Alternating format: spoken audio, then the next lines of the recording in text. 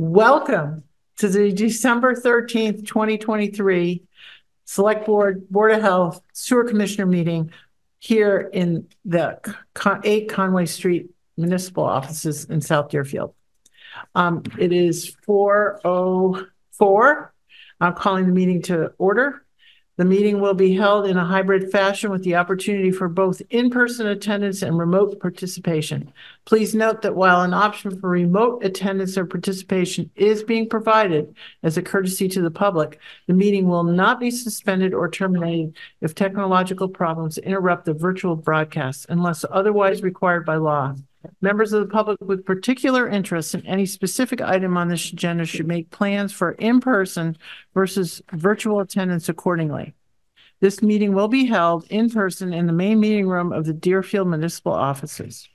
In accordance with Mass General Law, Chapter 30A, anyone intending to record the meeting must identify themselves to our clerk, Trevor McDaniel, and provide their name and address for the record. Thank you. So we're called to order. And I would like everyone to officially welcome Christopher Dunn, our new planner, economic development person here in town. Welcome. Welcome, Chris. Thank you all. So what was happening in your first week? Sure. Right off the bat, Trevor took me on a little tour of our wastewater treatment plant in South Deerfield. So that was great. I also just got a ride around with Kevin this morning to see some of the damage on River Road and some of the other areas where we need culvert replacements. Met with Tim and Denise earlier this week to talk about some of the big planning projects that are going on. And beyond that, I've been taking kind of a deep dive into all the different plans that the town has assembled over the last few years and our zoning bylaws, which just got, rehauled. So or overhauled, I should say. So it's been busy, but good. And everyone's been super helpful just getting settled in. So yeah, can't complain. Great. It's wonderful. We're so happy to have you, seriously. And we will get some curtains for you at some point soon, so you don't get blasted by the afternoon sun. I ended up finding something in my attic that kind of works to cover up that spot in the afternoon. So for the moment, I'm okay. Yeah, nice. So it does get a little warm in there, but it's I like having the sunshine though. Yeah. So that side's warm, the side's cold. That's right. Fortunately, you're going into the winter and not into the summer months. We'll try to sort it out some more as we move forward. Yeah, no rush. Okay. Thanks all. Awesome. Welcome. Welcome. Thanks again. Yeah. Have a lovely evening. Enjoy your executive session. Yeah. Now. Thank you, Chris. Christopher. Yep. Oh, yes. We've decided we're going to call him Christopher because there's so many Chris Curtis, Chris Nolan, already. Yep. So Christopher it is. Christopher. Taking it over. Right. Yeah. Sounds good. It was a popular name, obviously. It was. Yep. Okay. We're going to go into executive session. It was on the front. It's the second or third item on your agenda. Yes. But is Kate ready? I don't see her. Let me go text her.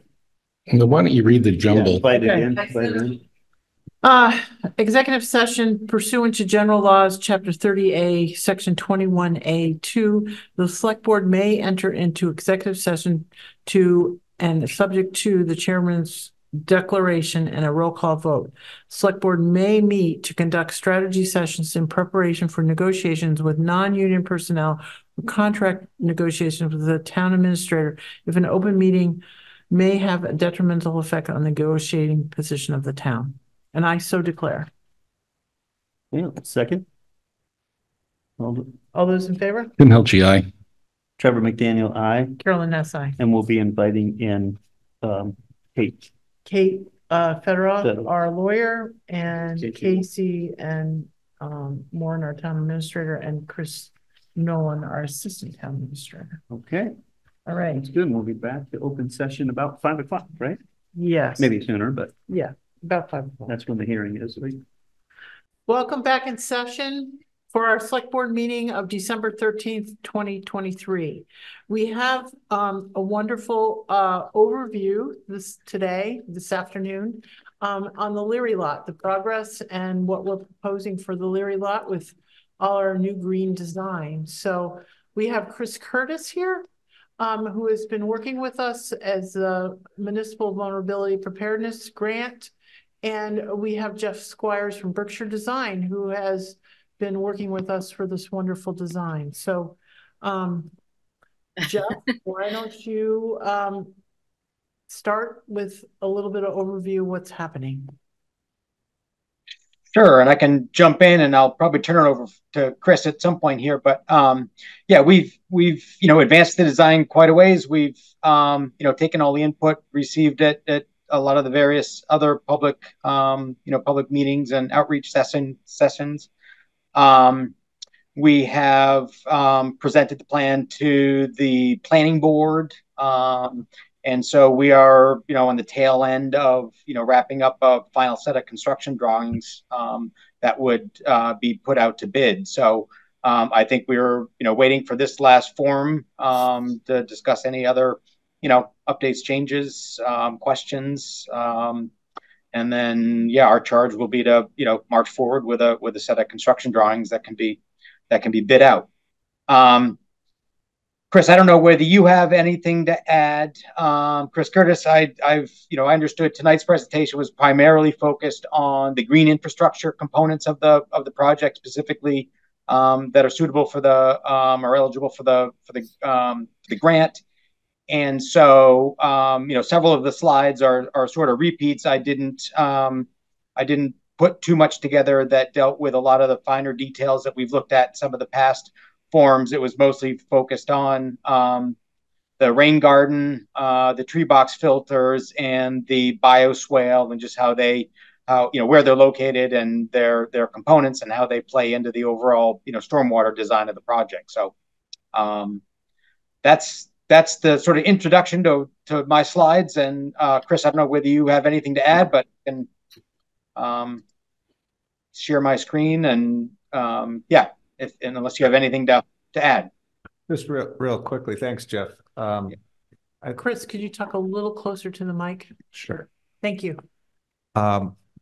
Just as by way of background, a portion of the Leary Lot project is funded under our Municipal Vulnerability Preparedness Grant from the state. And that's paying for the green infrastructure components that Jeff was just referring to.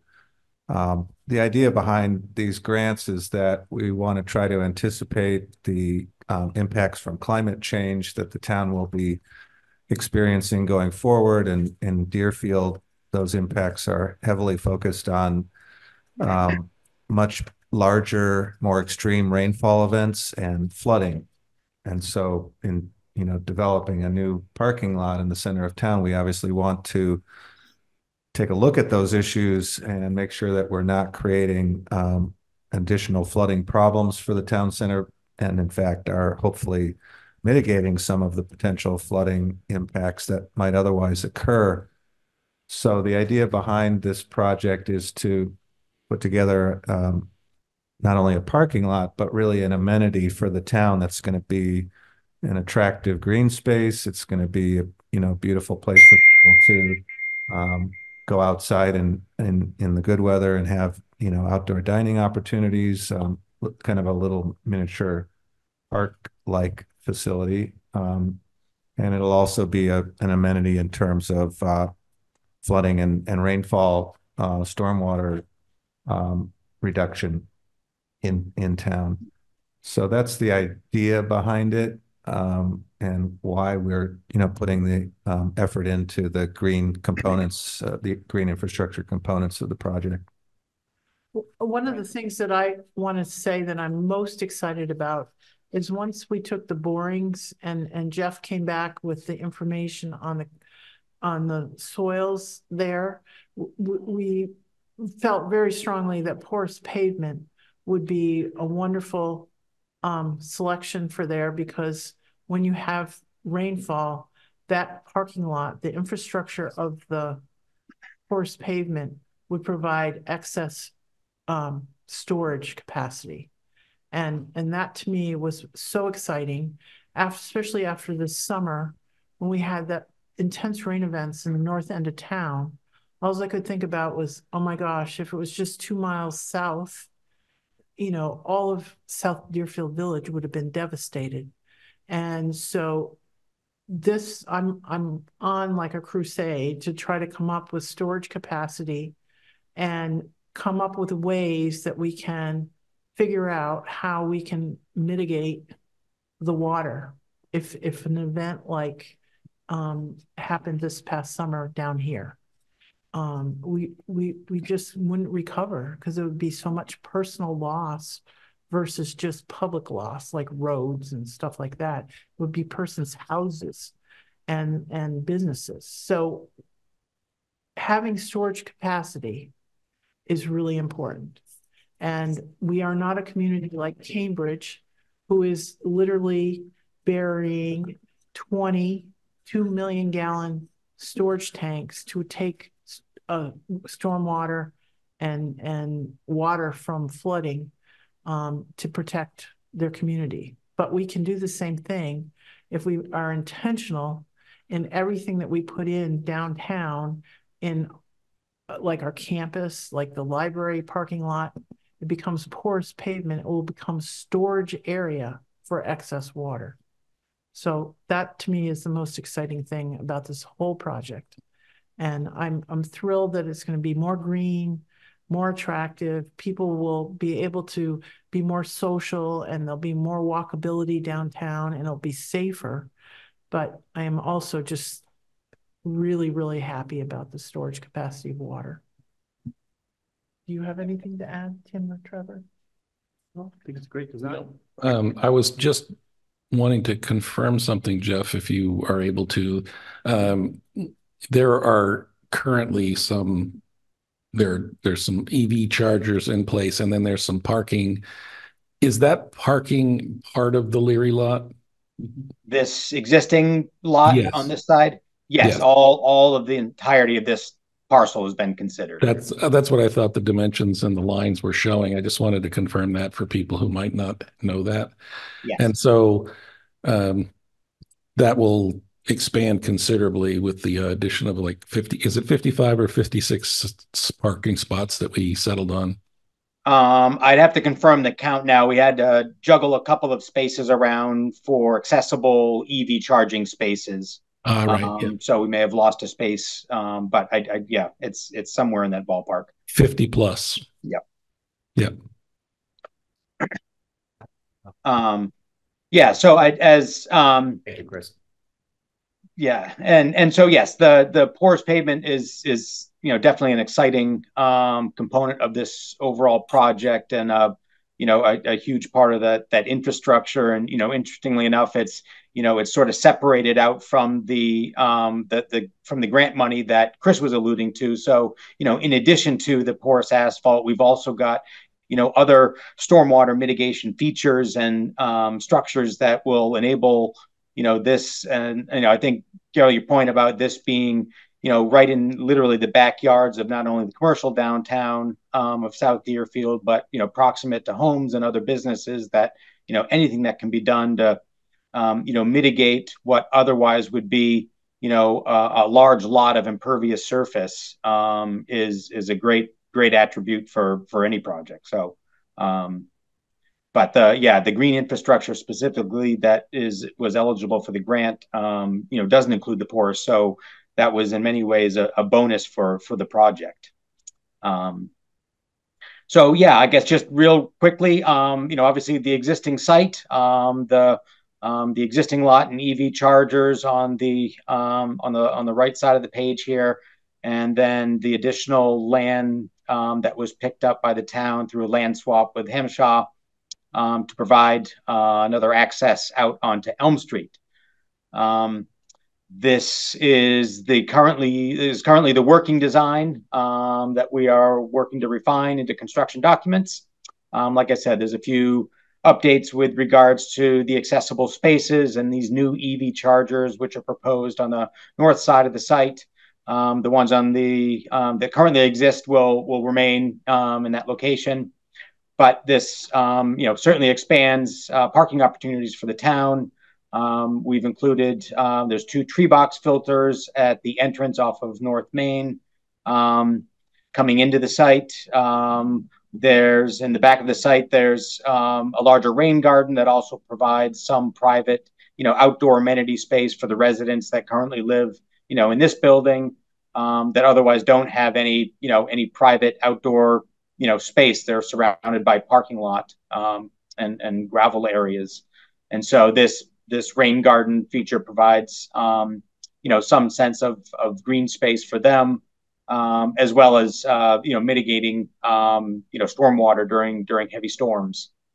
And then the bioswale feature that we have included is sort of an extension of this rain garden that snakes its way up between the new sidewalk that's associated with a parking lot and the existing parking spaces and parking, larger sort of parking area associated with the businesses that front Elm Street. A lot of this drainage, heads in this direction. So a bioswale in this location was an opportunity to pick up some of the flows and runoff from the rear of these buildings during large storms and direct them to, a place that's designed to manage, those larger storm events. So I think there's a lot of features baked into this design and the engineering that certainly help to mitigate, any of the potential impacts that otherwise might have been felt by, a large paved, traditionally paved surface.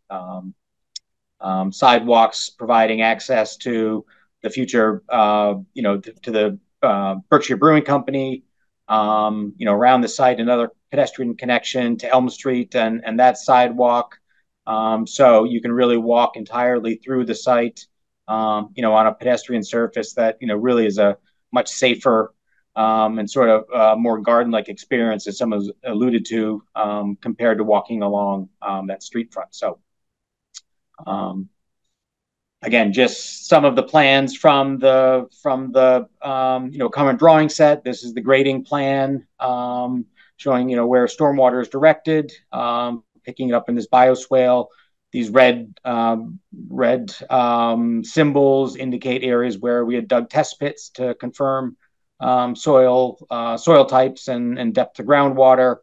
So that, all informed, the overall grading scheme for the site. And so just looking specifically at some of these individual, green infrastructure components, aside from the porous, includes these two tree box filters at the entryway off of North Main. They really take many different forms and shapes and sizes.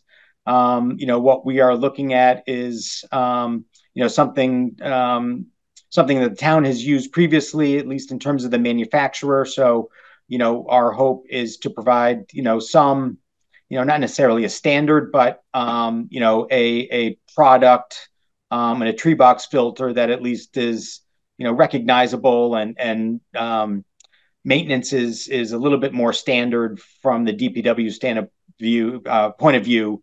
It's not these are all from the same manufacturer. They have similar components. So, once familiarized with those, with those maintenance routines, they should apply to, any of their products. So those are located at the entry from North Main, again, designed to infiltrate water, get it into the tree root system, provide, uptake from, not only some heavy metals and other contaminants that might be in the soils, but also just encourages the infiltration of groundwater, infiltration to groundwater, and any excess. There's some nuances with these designs that will be a little bit unique to this particular project, primarily because of the porous asphalt. That tree box filters traditionally have an overflow that takes water to a subdrain that then ties to, a standard or typical storm drain system, municipal storm drain system. And we've got the ability, because of the additional capacity on this site with the porous, to direct any overflow into the reservoir course below the asphalt. We've got probably, quadruple the storage capacity in this lot based on, standard engineering, rainfall amount. So That's one of the advantages of porous, is that they're really, over-engineered in many regards, but especially with regards to storage capacity, there's an excess in this lot. So, rather than directing that overflow to the municipal system, we'll simply direct that to the porous pavement base. So that's an exciting feature of this project.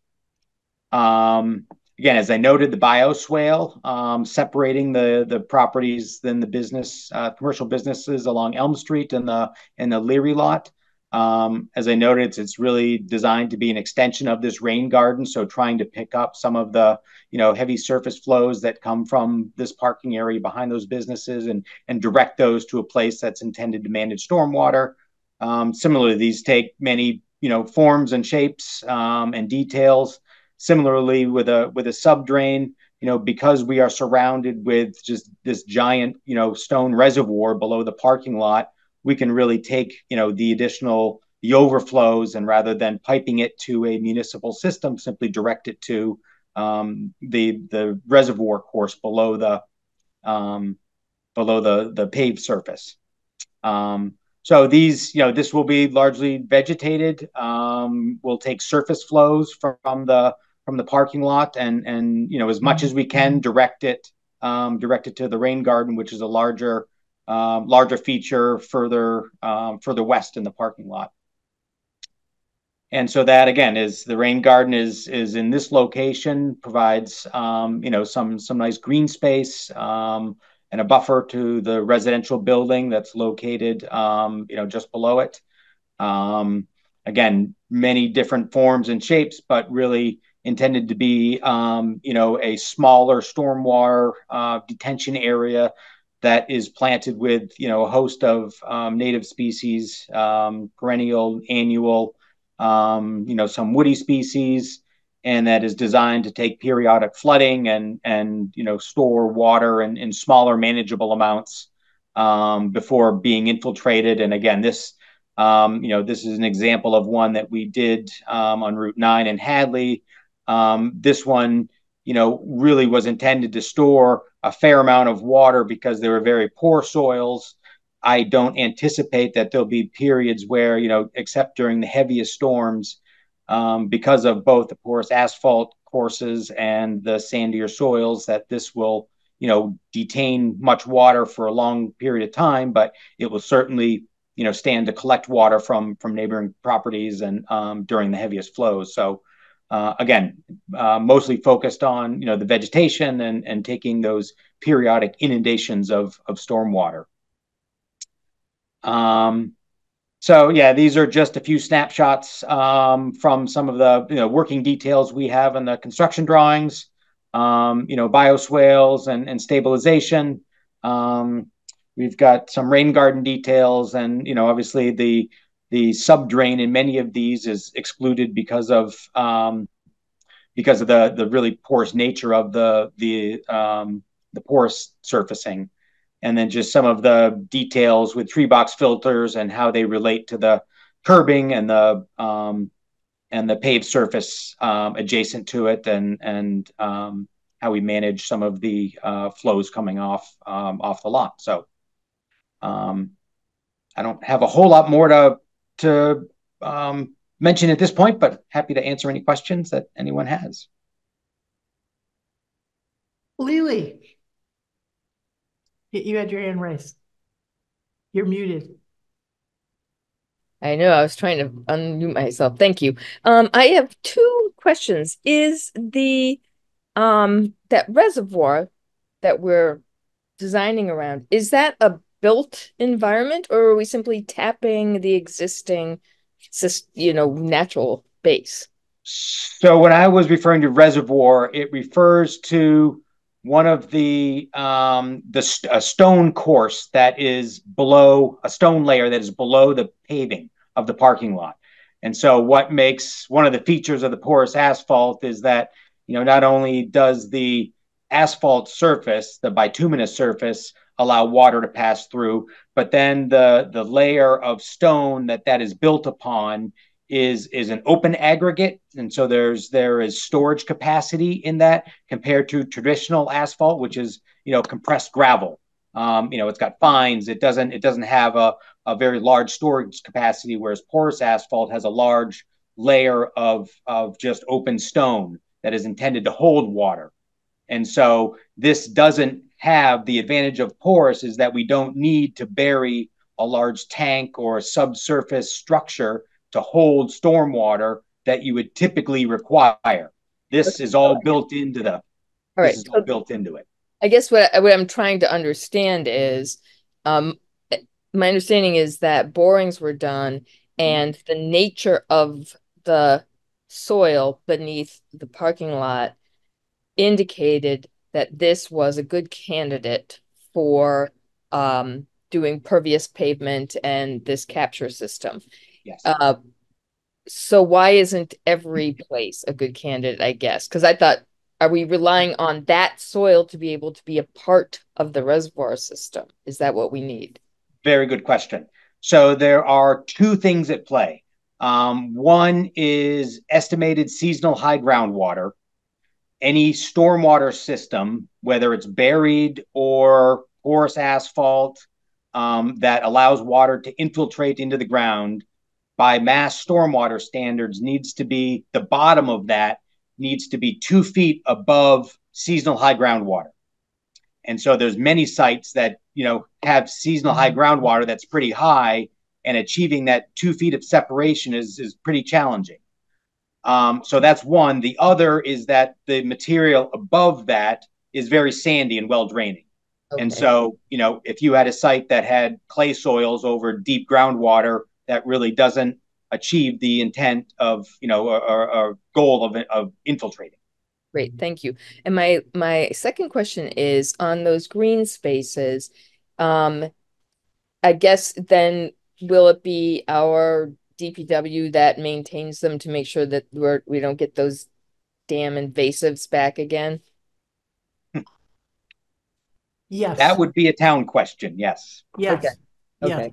Thank you. Well, we're the Conservation District, Franklin Conservation District, has a small grant to do training of our highway department.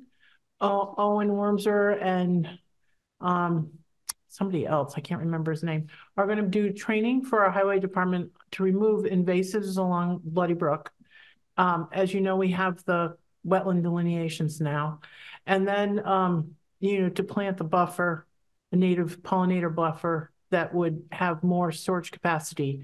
The root systems would have more storage capacity for water, the fluctuations of Bloody Brook. So the idea is to have the band on both sides from Frontier all the way down to Conway Street, and that will provide X number of gallons of storage additional capacity. But that hasn't been figured out yet because we're waiting for the watershed plan that from Franklin Council of Governments. They are finishing that up in the next few months, and that will impact the next grant we have, which is again from the Conservation District, for field geology to come and to do some kind of capacity calculation for this whole downtown area. But Lily, the short answer is the DPW staff will be trained to handle, taking care of native species. So going forward, that's going to have to be added to their area of responsibilities. They won't be mowing, they'll be taking care of managing a resource area. That'll be a very specific task. Thank you. Yes. Jeff, I have kind of a related question. We have a couple of rain gardens already in town, and one of the things we're finding is that, like any garden, they do require a fair amount of maintenance and actually some watering in the dry weather months. In the summer, if we have a drought, the plants are they're sort of wetland oriented plants. They need water occasionally. What are your thoughts about the types of plants that could go in that might be a little bit more hardy than others, and what kind of maintenance would be anticipated for those plants?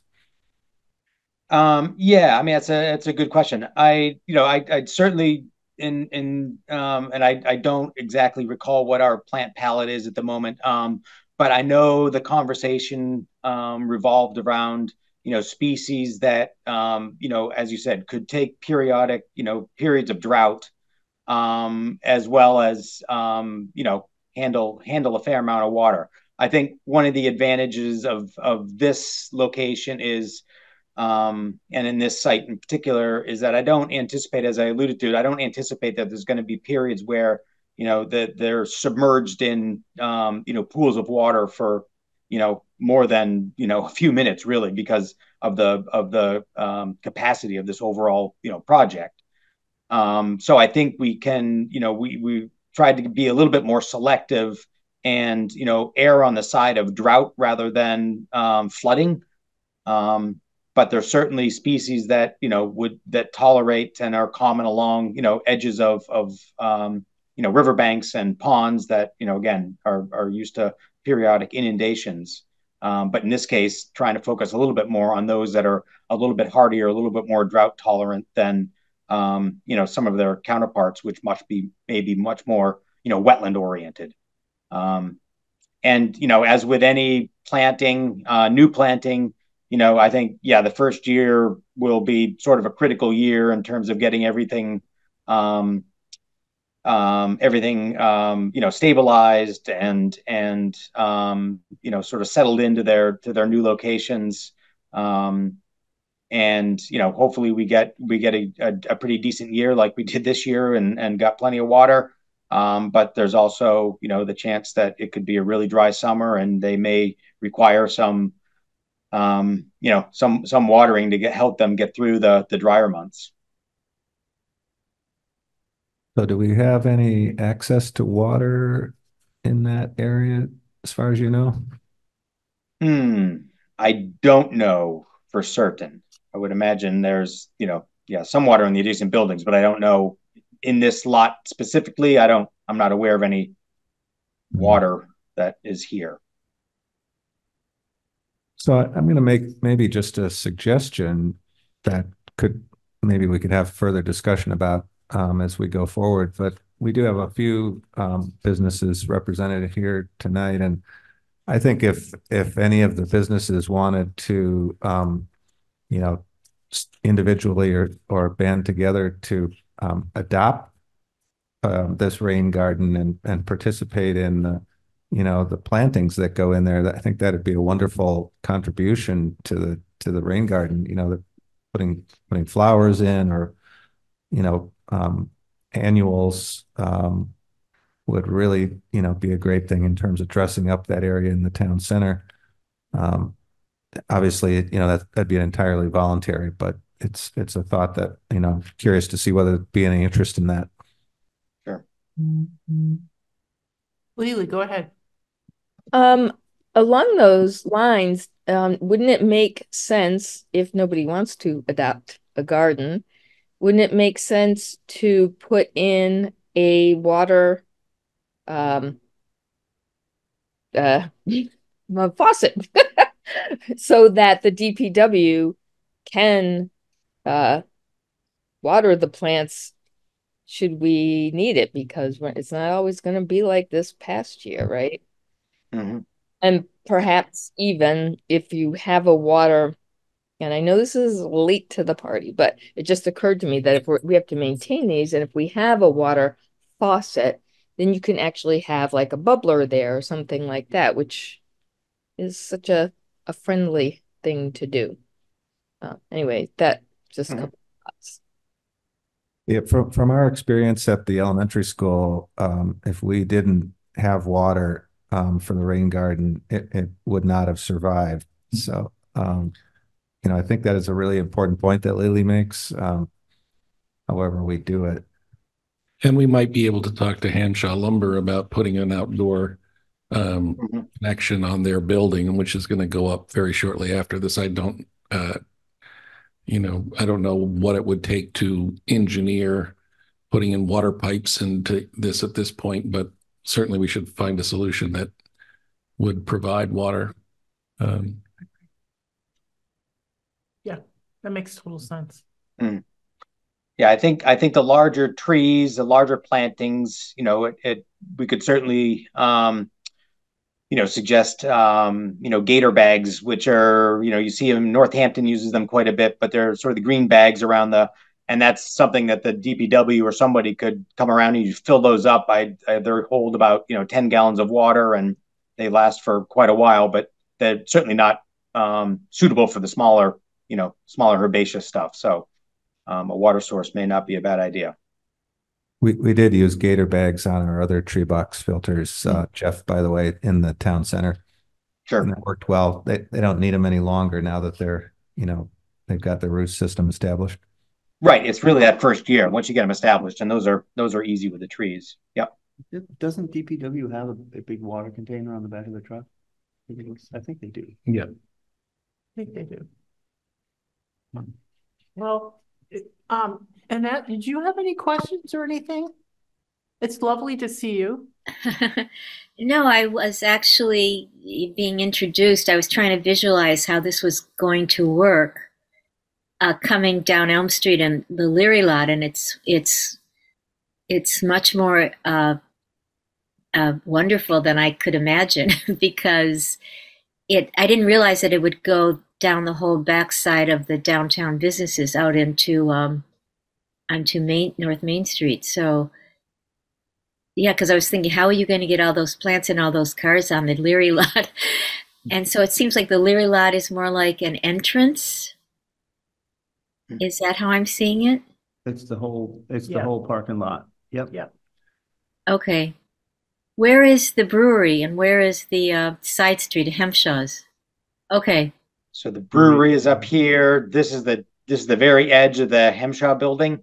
Okay, okay. Right. So it's going to be expanded to come closer to the driveway that connects Elm Street to the parking lot. Yeah, it's going to be right. It's right in this space here. Yep. Okay. Yeah, I think it looks wonderful, and we all know the parking is a problem, but it's more than a parking lot. It's really like a nice town walkway, but besides parking, it's quite nice. Yeah, we're excited.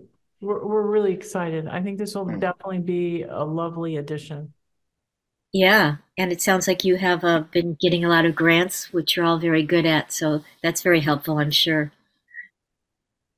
Well, cumulatively, they add up. Yeah, right. It's cumulatively. Yeah.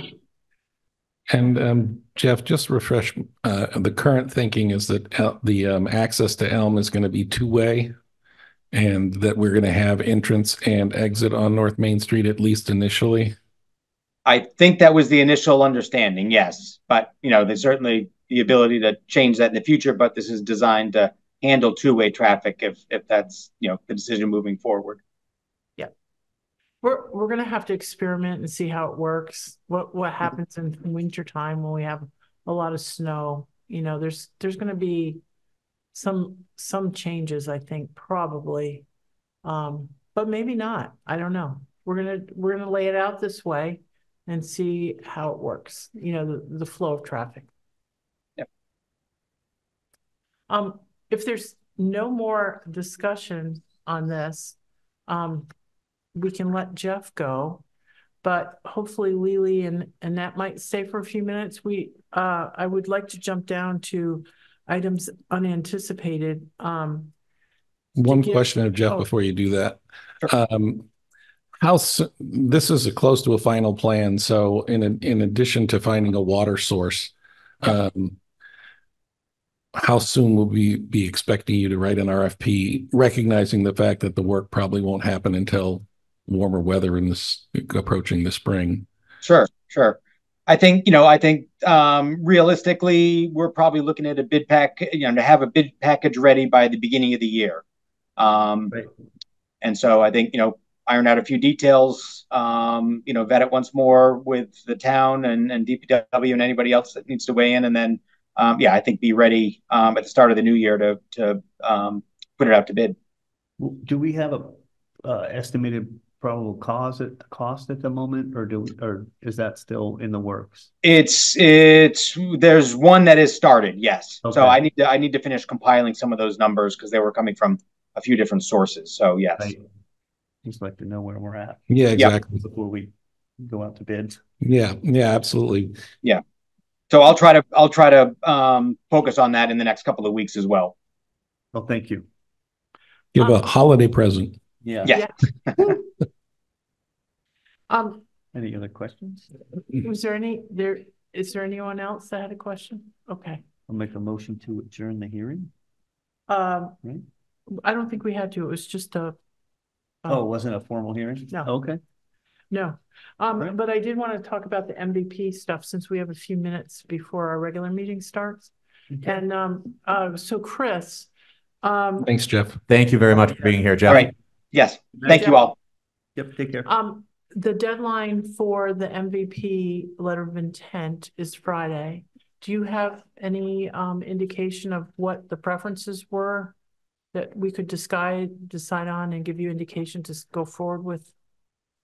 I'm sorry, I wish I had brought my notes on that. I did do a poll and I tallied all the results up, and my recollection is that the two top projects were the culvert replacement for the ones that were the next level of priority in the town, and the study of the idea of a microgrid for the campus area. And then the next few after that, I can't honestly recall. Well, I know we're moving forward on the library, and so can you do, when your letter of intent is going in, is it for multiple projects? Yeah, I was thinking, because there's really no cost to doing a letter of intent and we don't have to do a detailed budget, that we should submit up to, say, 5 projects and just get feedback from the state about what the eligibility looks like. To give you the authority to submit for the next round of the MVP grants, if it's just an indication. I mean, we don't have to file a formal application if we choose not to move forward, but we are doing the library. I mean, it makes sense, the microgrid. Tim has been working very hard on the heat grant and a couple other grants, and we have been working on the campus as trying to do a geothermal central something. So that makes sense. Trevor, or Chris, maybe you can put the list on up on the screen so that the whole select board could look at that, because we have to make a decision moving forward for Chris. We don't have another meeting in between. So I would like Trevor, who hasn't had an opportunity to look at the priority list, to look at the priority list and have his input. I know Tim and I both voted on it because we're on the MVP committee, but Trevor has not. And I've felt like that's a disadvantage to you. I would just like to give you an opportunity to look at the list. I'm just nervous about cost. This is just a letter of intent I know, that we but it always potentially. just evolves into I know, a but cost. if we don't put the letter of intent in, then we can't apply. One of them would be that you didn't mention, Carolyn. I think the parking lot one. I mean, the library project's going forward, and they're going to have to put parking there. And if the soils are equally good for us, then this would be something that we would want to explore.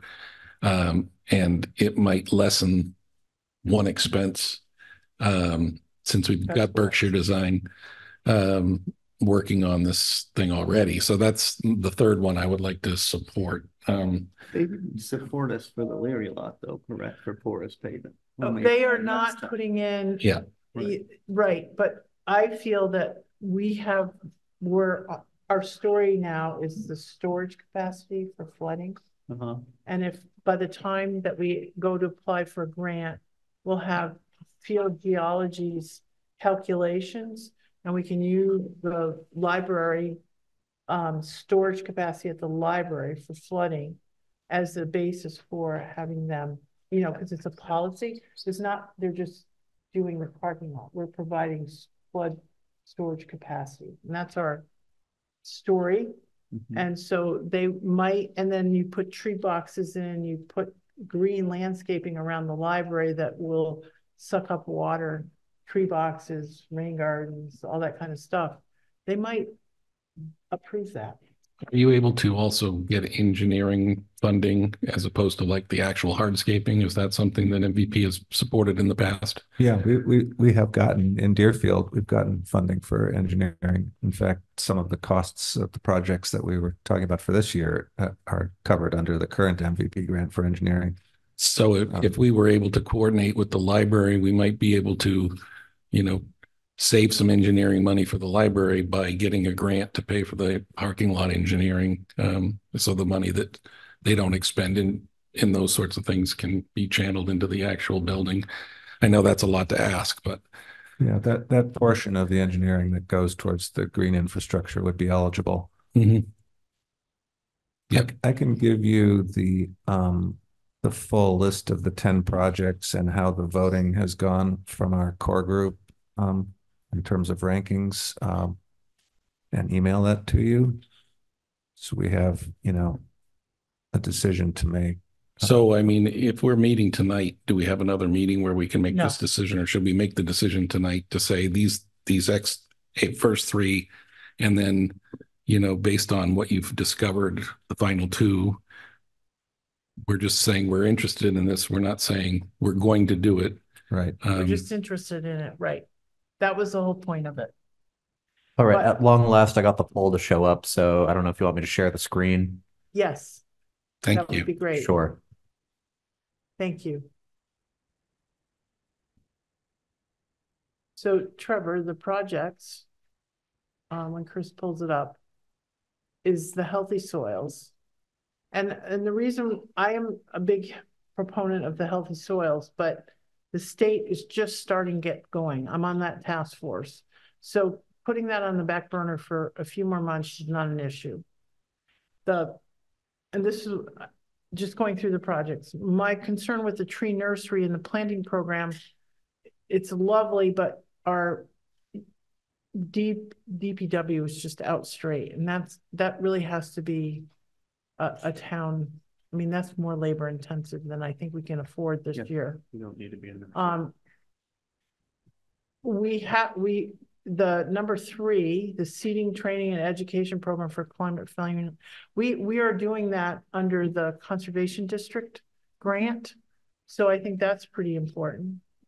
But I don't think we have to say that we're going to do it as a priority, but we could list it because that would feed into maybe some purchasing of plants. Rare design plans for top priority of culvert replacement. Obviously, that's got to be a top priority for us because we're spending the money. Tim has talked about the microgrid and the geothermal for the campus, and we're applying for grants. So I think that's important. Chris, moving on. Flood resiliency, we know we are doing work at the Old Deerfield sewer treatment plant. So building in some flood resiliency and having some of that cost be underwritten by the MVP would be work. And then number 7 is, this would be obviously floodplain.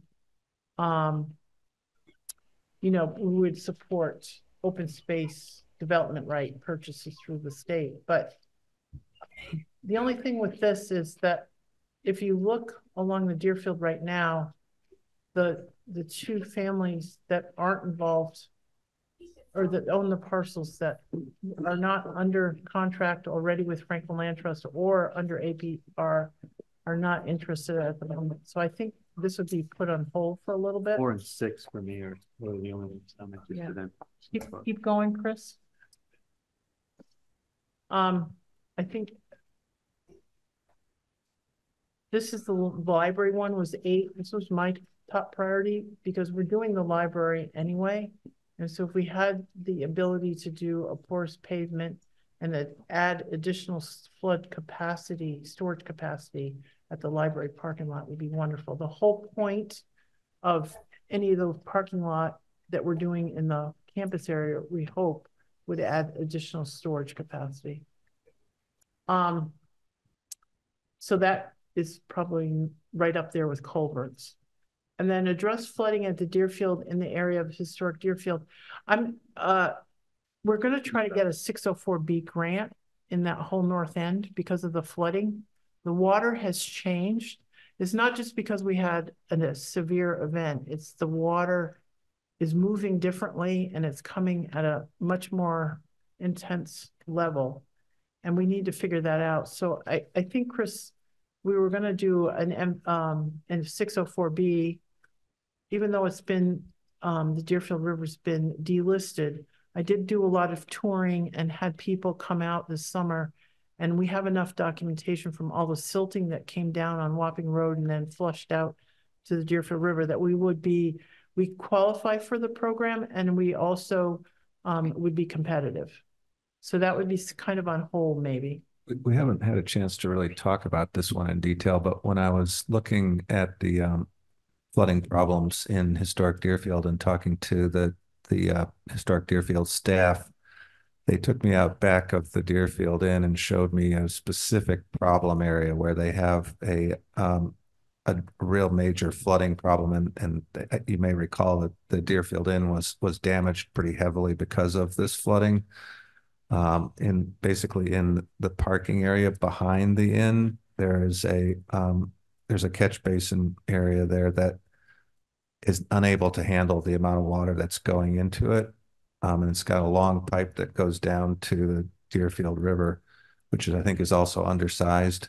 So this is not a 604B problem. It's an engineering problem. Oh, okay. It's not a town of Deerfield problem either, right? I mean, Well, this is private property, yeah, it's correct? private property. There you go. Yep. But it's not for us to fix. that doesn't mean we can't get MVP funding to We can't assist be with it. putting town taxpayer money to continue to work on nonprofit old Deerfield properties. It's up to the nonprofits to come together and fix their issue.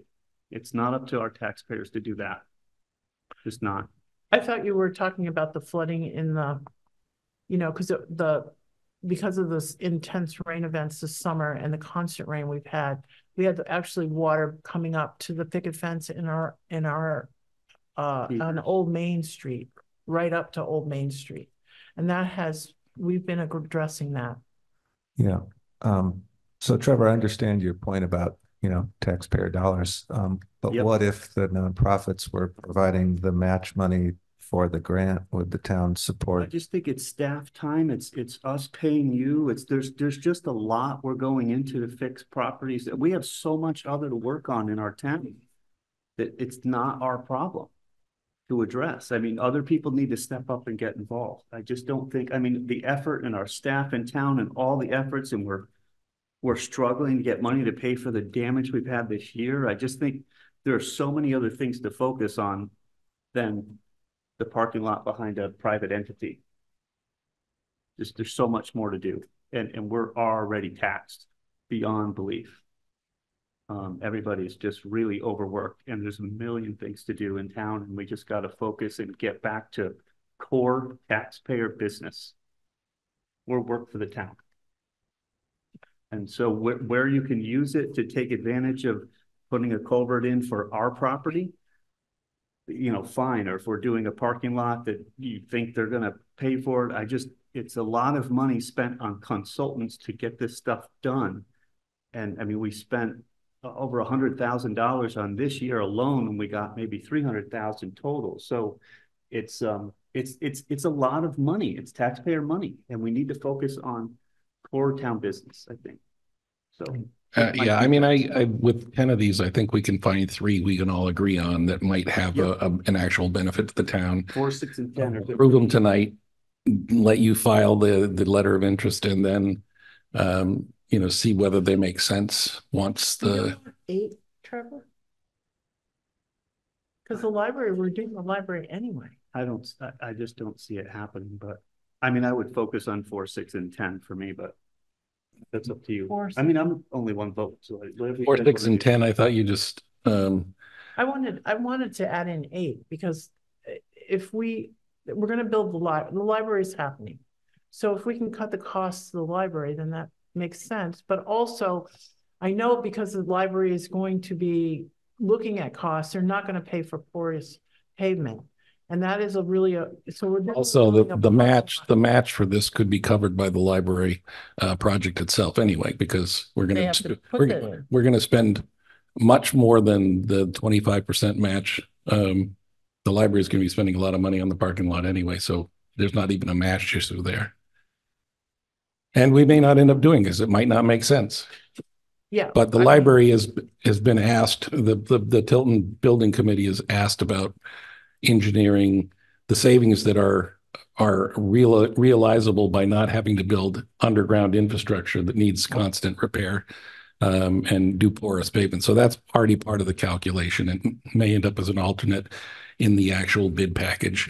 But tree box filters, et cetera, might make sense there too. I don't see any harm in looking at it, and we don't have to. But I agree with you, Trevor. Historic Deerfield and whether it's Bement or DA that has an issue with flooding in that back thing, they have a way to find a solution to it, and they could work together on it. At least at this point, I don't see us doing it. Yep. So Chris, if you look back 10, 8, and then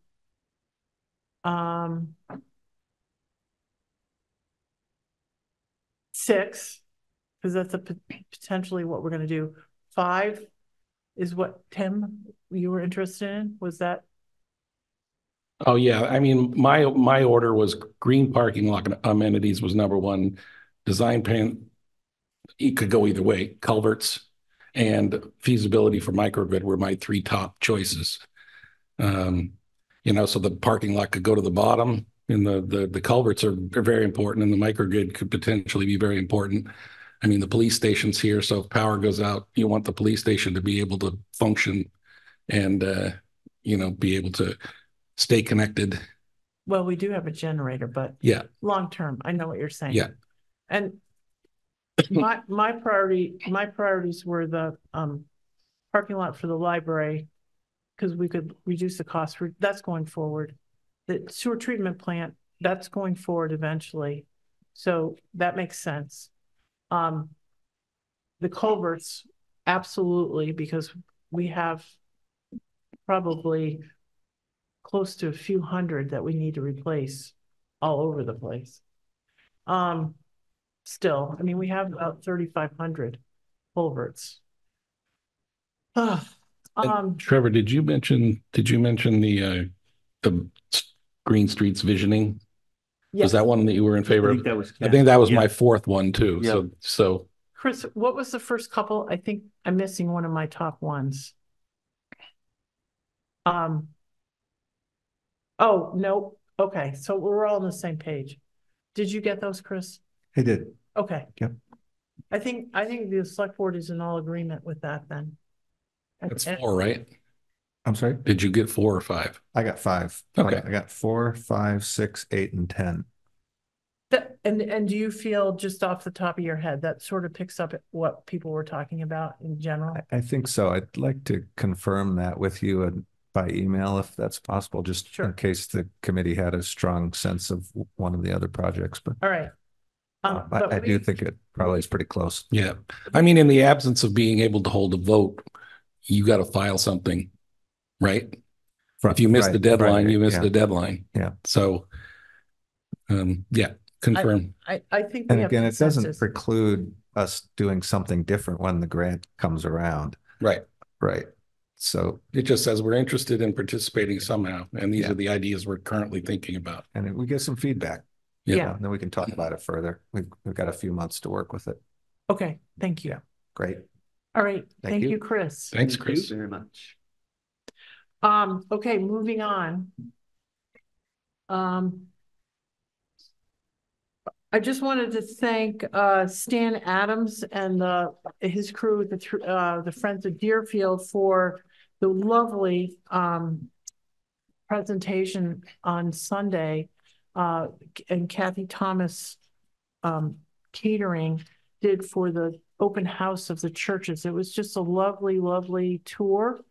I had never been in to the Holy Spirit Ukrainian Catholic Church across from Holy Family, and it really was lovely. And so we're hoping that we will be able to get the FCAT will have the capacity for Jonathan and his staff to tape holiday services at all the churches, and so we can archive them for our 350th. It was very lovely, and people had a really lovely day, I think. Yeah, I enjoyed it a lot. Yeah, it was great. Great to meet people and see how everyone worships differently, but the same. Yeah, but it was just, it was very beautiful. Gorgeous, churches. Yeah. So we want to thank, again, it was a lovely experience. Yep. We want to, is Kevin, I see Kevin's on. Good. We'd like to do a quick road update. I also just want to say, please do not call Kevin. Don't even call Chris and Casey and complain about the sidewalks. You can call and complain to me. My number is 774-5824. But I will tell you right up front, the first question I will ask you is, did you vote? So there's nothing I can say is that if you hadn't participated, then we cannot add a contract to additional contracts to deficit spend on purpose. And what happens is Kevin Kolakowski is the one that runs our sidewalk machines. He has a regular route, which is between 12 and 16 hours, depending on the storm. He then has about 5 hours of cleaning the sidewalks. When we voted October 23rd to pick up Snowberry Court and Graylock, that adds about 3 hours to his workload. You can't ask someone, one of our guys, to do that kind of work. It's just too much. So Kevin has been looking for a contractor to clear the sidewalks. Because the vote failed and he hadn't had that contract signed, because he hasn't been able to find anyone, then that's why the sidewalks aren't going to be cleared. And I just want to be clear that that was a decision basically pushed by me, so people can complain to me as the main person. It's because we are already deficit spending. We are already committed to over $3 million just to keep the roads open. And we are going to be talking to Kevin right now about what are we going to do with River Road. And we cannot keep just spending more deficit spending because your snow and ice removal account is a deficit spending. We are authorized to deficit spend. So that's what the story is right now. So Kevin. Well, one moment before we get into Kevin. Okay. It's 6 o'clock. We have on here public comment. So I see some people in the audience and I want to see if they have 2 minutes worth of comment they want to make. Jeff.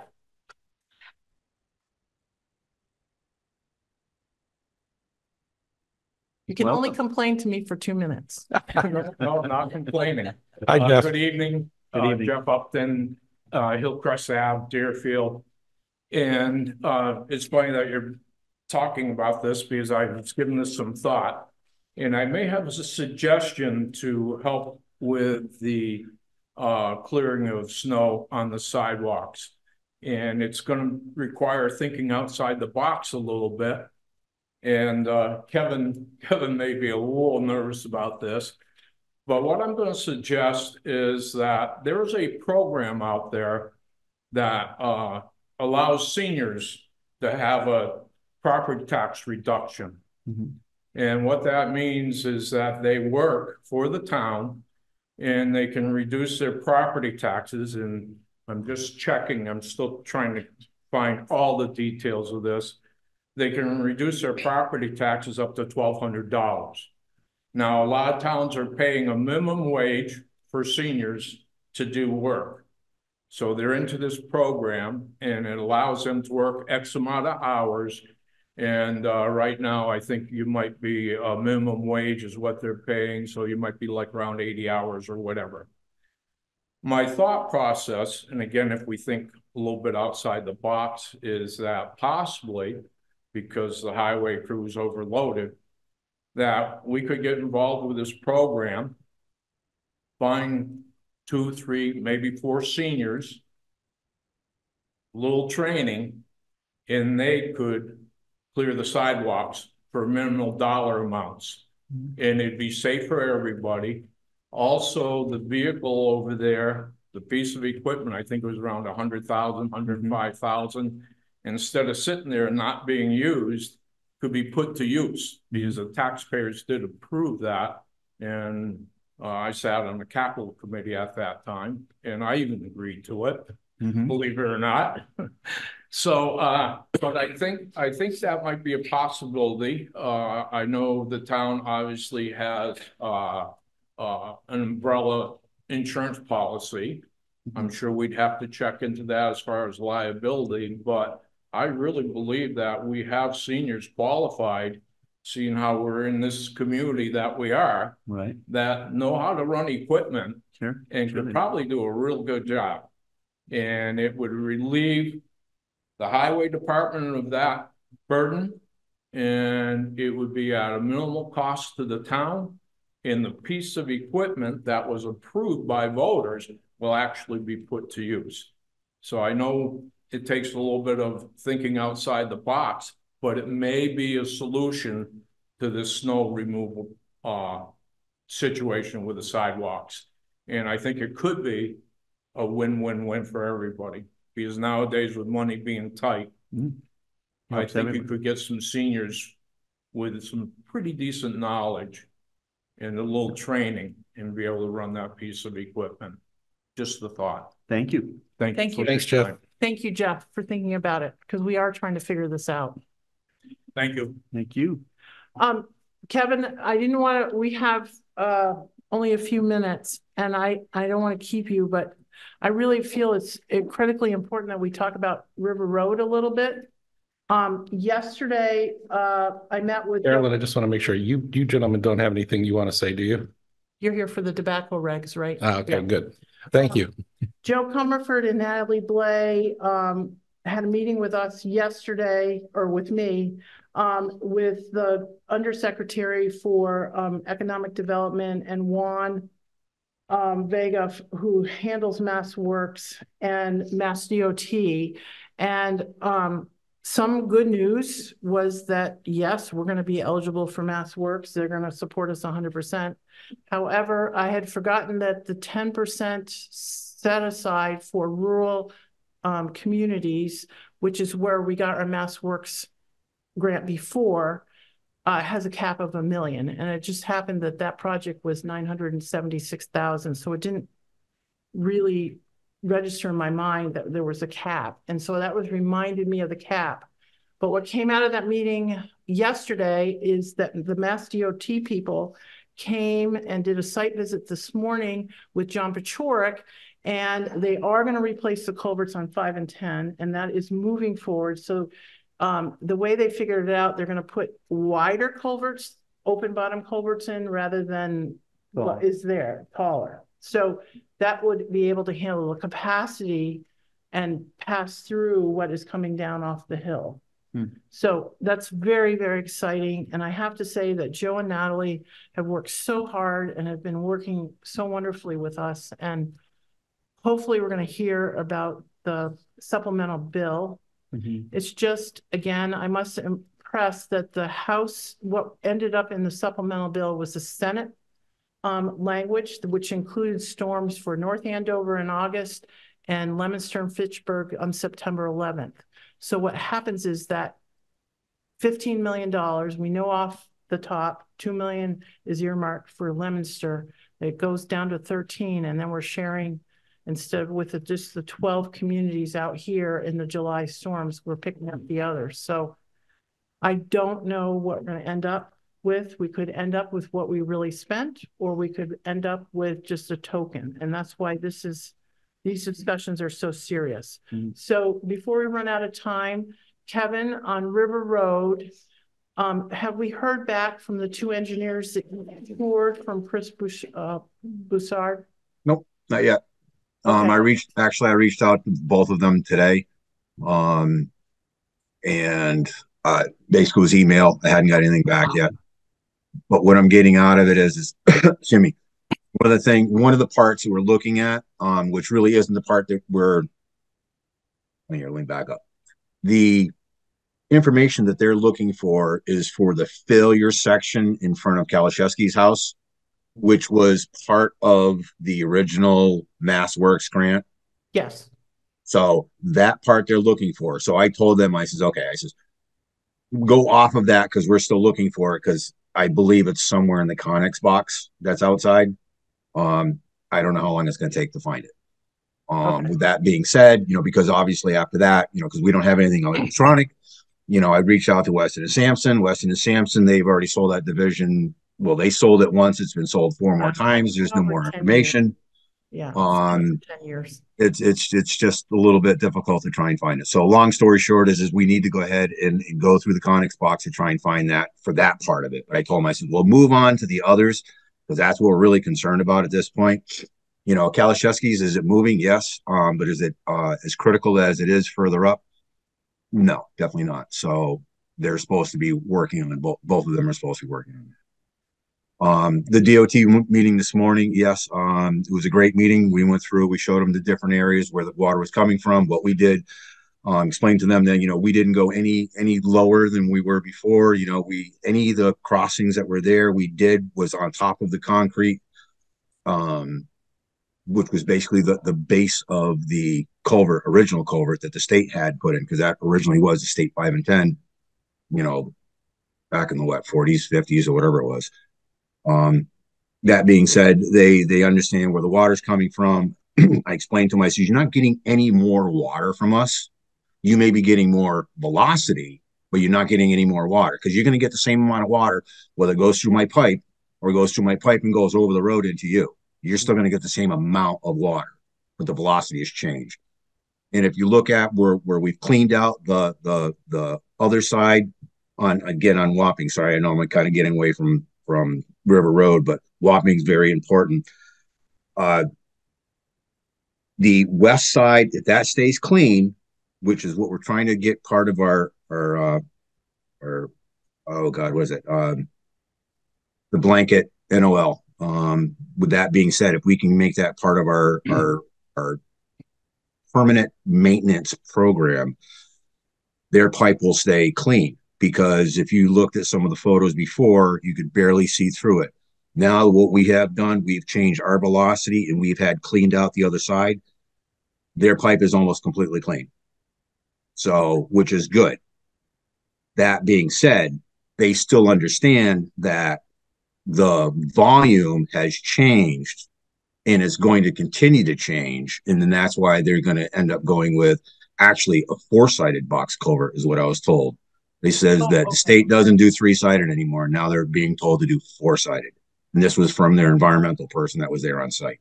Okay, no, that's fine. So is 4-sided mean it's got concrete on the bottom, the two sides? It looks like a box. You take a big long box and you just lay it down. Small bridge. Right. Yeah, basically. So that's where we're at there. Hoosick Road, hopefully by Thursday of next week, will be like to the point I'm having contractors move off. The cost of a guardrail system is going to be less than $12,000. My recommendation is to not open the road until there's guardrail put in there because of what it is, where it is, and it's definitely a liability. You're going to have to still plow up, so there's no savings in plowing, really, right? No. I mean, basically, okay. if I don't plow that last section, the only thing I'm not plowing is 1,000 feet. Okay, so whether we open a Hoosick Road or not is the cost of the additional $12,000 for guardrails. Correct. And there's no way that you could use Jersey barriers. That wouldn't be practical. No. I would. I only put it this way. I welcome anybody to go up and look at the site and give any type of recommendations they may give. It would be probably the easiest way of saying it. Well, I'll do that. I'll take a look. Okay, cool. No, that'd be great. Again, it's got to be protected. And like I said, once you see it, and if you go up within the next couple of days, you know, because they're not going to be back in there because they just finished pouring the second head wall. They have to wait till at least Friday before they can start backfilling. So you're going to not see the complete picture of what it's going to look like. But just imagine everything backfilled completely. Right, right. And then, like I said, my concern is the southern coming to us from Conway. Somebody comes into that corner hot, they're going right down inside. Right. You know, could we put some Jersey barriers right there? Yeah. Could we do it? We would end up having to do the entire west side of the road. I have to say, it doesn't, Trevor, unless you have a real problem with it, we're already spending money to fix who, you know, we already gotten committed to Hoosick before we had the vote. So if 12,000 is the only difference between opening and closing it, I feel like we have to pay the 12,000 just to get it open. Or do you not want to? Do you want to just wait? I want a commitment that we have some money coming in before we keep spending. All right. No, I mean, I just feel like I said, I know, I understand. I just wanted to make sure. Do you feel the same way, Tim? Yeah, you know, it's easy to justify doing it because it makes sense and it's a public safety thing. But, you know, until we can convince the residents of town that we have no choice. Somebody made a comment that we should budget for this. And I said, how do you budget for a natural disaster? You say, I'm going to put a $5 million fund aside in case we have a hurricane. And then we're going to put $5 million on your taxes and sit it in the bank and wait until a hurricane comes. I mean, this was a natural disaster, destroyed vast quantity of our roads. And people decided, because they're upset about other spending, that they voted, no, we're not going to help our neighbors and fix our roads. It's not a tenable position. It's not logical. So I agree. We're running out of time. Quick. I'm just going to say we're constantly maligned for having slush funds, right? So we're not going to put $3 million in a slush fund and tax you and then set it aside just in case we have a disaster. That doesn't make any sense. And one of the reasons why we're asking for money is because the government, believe it or not, is being run on a very lean budget. You might not agree with all the spending, but there's not a lot of money in everybody's pocket trying to figure out, oh, we can pull from here and we can pull from here, and somehow we're going to solve the problem. If we don't raise the money, there is going to be $2 or $3 million. And if the state doesn't give us any money, there's going to be a $2 or $3 million bill that we owe, and it has to be paid by June 30th. And it's creating a cash flow problem now, which we can manage, but eventually it's going to create a deficit problem. So we need to get a positive vote. This is from me. Are they sticky buns? No, they're not sticky buns. This is from me, no town money. And this is under the new bill that Natalie Joe has filed. We're going to have rain gauges. Mine is, and I am a certified weather spotter, so we can put in my numbers, but you do it at your house, you do it at your house, and I have one for John Pachorik so that we can call in for these events. Under the new GAP storm coverage, we will be able to do this. But in the meantime, we're already running late, and I really need Kevin to, so when you hear from those engineers, Tim and I are here for a meeting on the 18th. It's a posted meeting already as an MVP. So, and Trevor could call in if he's concerned, but and I'm just looking at next week, potentially we could do a meeting on Thursday morning, post it, but we've got to figure out what we're going to do for River Road. Now, Jersey berries, we cannot use Jersey berries on the side because it's going to too much weight on it. It's going to push it down because that area that we just tried to fix it's failing again. Right. So and then we have this huge giant rainstorm this Sunday. That's why I got this. But so what I'm thinking of is that section, is that less than 98 feet? Of course it is. How much? Of course it is. Okay. We can't go over. Can't go over 100 feet. It's 98 feet. Right. We can't go over 98 feet. It triggers Yep. Army Corps. Yep. So I'm thinking that Darren Gray we might be able to, who lives in town as an engineer, might be willing to meet with us when we figure out, if we get more information from those engineers, and we could figure out how to, we use a lot of fabric, we use a lot of heavy, big rock, and we could figure out what we were gonna do in that one little section. And we could do it for fairly cheap if we knew we were getting some money from the state in the next 2 or 3 weeks. The problem is, once winter comes, it's too late. So I'm not sure. Trevor or Tim, do you Can have? you make it a one-way road? That's what I Yeah. was gonna suggest. I can, when that does happen, I will have to look into how much, signaling will be. Right. Exactly. Yeah, got I'd rather that. spend $5,000 on signaling than Yeah. undesignated amount on Right. until we actually figure out what's wrong with the road. Bingo. And we have to stop spending. We've sort of gave a blank check and necessarily, but until we get a clearer picture. And look, we just got notification that the farmers are starting to get money from the 20 million that was appropriated in July. So it's going to take 5 months, 4 or 5 months before we're going to know if we're going to get any money, or if Leominster and Fitchburg and North Adams are going to take all the money. So we really need to, think very carefully about any other expenses. And I would say one lane road is probably the best choice we have right now. Kevin, can you pursue that then? Yeah, I'll take care of that. And I'll forward that information off to everybody, just All right. as a information only. That'd be great. we Thank could you. vote that. Chris Nolan, could you put that on the agenda for Monday's MVP meeting, so that, and Trevor, make sure you let Chris know whatever information you want from. Then we'll vote that to authorize Kevin to do that. Because we just have to do something. It's not going to last the winter. We already know that. Is there any other road that you were going to close Depot, right? Correct. Yeah, no, we're definitely putting Jersey barriers there. The deterioration of that embankment is getting worse. It's not a very used road, and looking at the situation, the railroad will have to do something here fairly shortly to that ravine, because it's going to be affecting the rail. So if we just shut down that section for a while, it would be very nice if, because the railroad has to fix their own problem, now our problem's fixed at the same time. Okay. That's kind of our thought process. Okay, so we missed the deadline for the Division of Ecological Resources cycle for Hawks Road. Is Hawks Road buttoned up for the winter?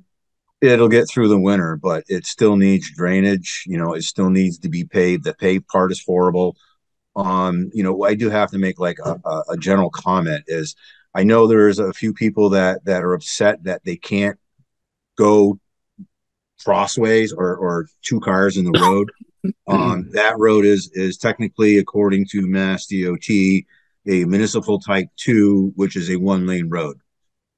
So according to DOT, that is a single lane. It's not a 2-lane. So, I know, just but basic people are information unhappy that we haven't fixed it, but we couldn't hire an engineer because of the vote was, so we're going to miss the deadline for that grant. well, Okay. you've got major issues there, because either you're I going to know. raise the road or you're going to end up having to drill and blast, because once you get near the top, the reason why you get that little hump as you're getting near the top, it's all ledge, and you're within probably 4.5 inches of it.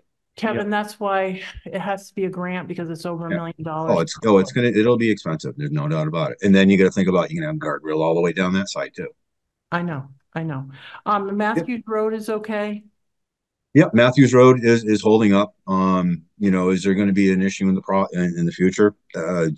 Again, all depends on what you get for volume. If we get a ton of volume like we did this last time, I don't care what we had there, it's not going to hold it, and we're going to have another problem. Keats Road okay for the winter? Yeah, Keats should be tied up. Keith Cross Road should be tied up without a problem. Pine Nook's been taken care of. We shouldn't have too much of an issue over there on County Road, because it seems like the sinkhole has slowed down. We'll see just how much it's slowed down. And that's another area that the engineers looked at. The pipe it's a metal pipe. It's deteriorated, where I actually have 4.5-inch riprap that has come through the pipe and is now blocking. Right. Material that was put in the hole because of the sinkhole over the years. Are you going to put a Jersey barrier on Upper Road where those cones are? And the missing. Yes. Yeah. Actually, where the cones are. Oh, wait. You mean the barrels? By the. Well, at the end of Hawks Road, there's a missing guardrail there. Oh, yeah. No, there's new guardrail. That guardrail is that's already been part of the process. All that guardrail is being done Monday and Tuesday. Oh, okay. So yeah, no, that's. Are you going to put Jersey barriers on Little Meadow Road for the winter? We can. I think you should put a couple at least, just to keep people away from the edge. Yeah, we could do that. Again, I'm a little nervous about putting more weight on there because I really don't know how much that area is actually undercut. But I mean, we can keep an eye on it. And if we have to, then we just bump the road over a little bit. Maybe you can put some barrels on then or something. Yeah, I think that'd be a better choice. The problem is it has limited traffic, but you might have traffic that people don't know what the heck's going on. Yep, exactly. And the other thing when you're talking about Jersey barriers for River Road, we can't put any heavy weight on that first one. Just because it obviously we know that it's failing and it'll make it fail even worse. We're not going to spend the money on the guardrails, but we are investigating trying to get the long DOT approved aluminum barriers that they now use it's an approved barrier. And it's like a 1/16 of the weight. Okay. So we tried looking out to what they had in the yard and what they've got in the yard is being used. So did you need any more decisions from us tonight going forward? I think I'm in good shape. The only thing that's probably going to be sitting in front of you, Carolyn, is going to be the transfer station inspection. You're gonna have to sign off on it. You've got like, I don't know, 5 or 7 copies you need to sign off on, and basically all that is just for the 2 things they need. We need a new sign out front saying the hazmat waste ban, which is already been ordered, and the detector has to be inside that building, and that's put in. So those are the 2 things that are being taken care of right away, so you can sign off on that, so we can get that information back to DEP. All right. Other than that, I'm in good shape. I appreciate it. Thanks, Kevin. Thank you, Kevin. Thank you, Kevin. All right, very cool. Thank you all. Have a great night. You too. I apologize that we're late for the tobacco regs. We just wanted to make sure that we got some update on our roads. So public hearing will be held by the Deerfield Board of Health during this regularly scheduled meeting via Zoom and in person at the municipal offices of 8 Conway Street, South Deerfield, Mass. On December 13th at December 13th, 2023 at 6:15. It actually will be 6:30 to consider the adopting of tobacco regulations entitled Regulations of Deerfield Board of Health Restricting the Sale of Tobacco Products.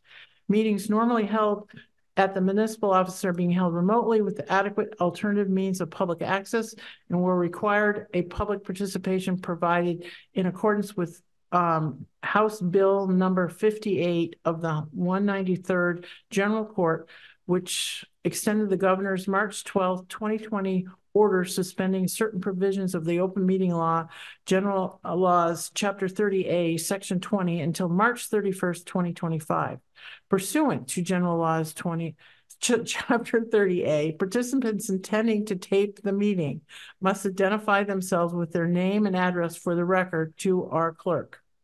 Thank you. We'll open the hearing. Okay. We have Valerie, would you like to walk us through this, please? I have to say, it sounds like we don't have a lot of choice if we either adopt the state regs or not. That is correct. there are two major changes here. The state regs have to do with the fines and the tolling period. The fines are set at the first violation, $1,000. The second violation is $2,000.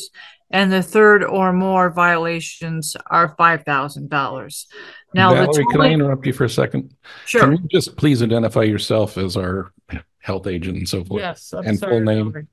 I'm sorry, I'm Valerie Bird. I'm your health agent for the town of Deerfield. I also did deliver, just so you know, I delivered the proposed tobacco regulations to all 6 of the tobacco retail places. Thank you. Okay, so Valerie. okay, so and the tolling period you can change. The tolling period is a suspension time.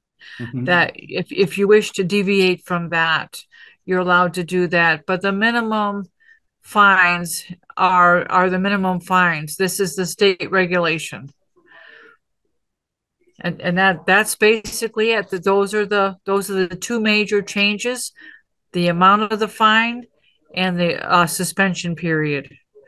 Currently, your tobacco regulations are from 2017, and the fine is $100 for the first offense. I'm not even sure what the second offense is, but there's actually no suspension period also. I know this is steep, but it's geared to prevent the sales to children, to those under 21. Valerie, did you have any response or did you have any discussion with any of the businesses that sell cigarettes about what they thought about the $1,000 fine for not? I did. I had discussion with all 6 of them, and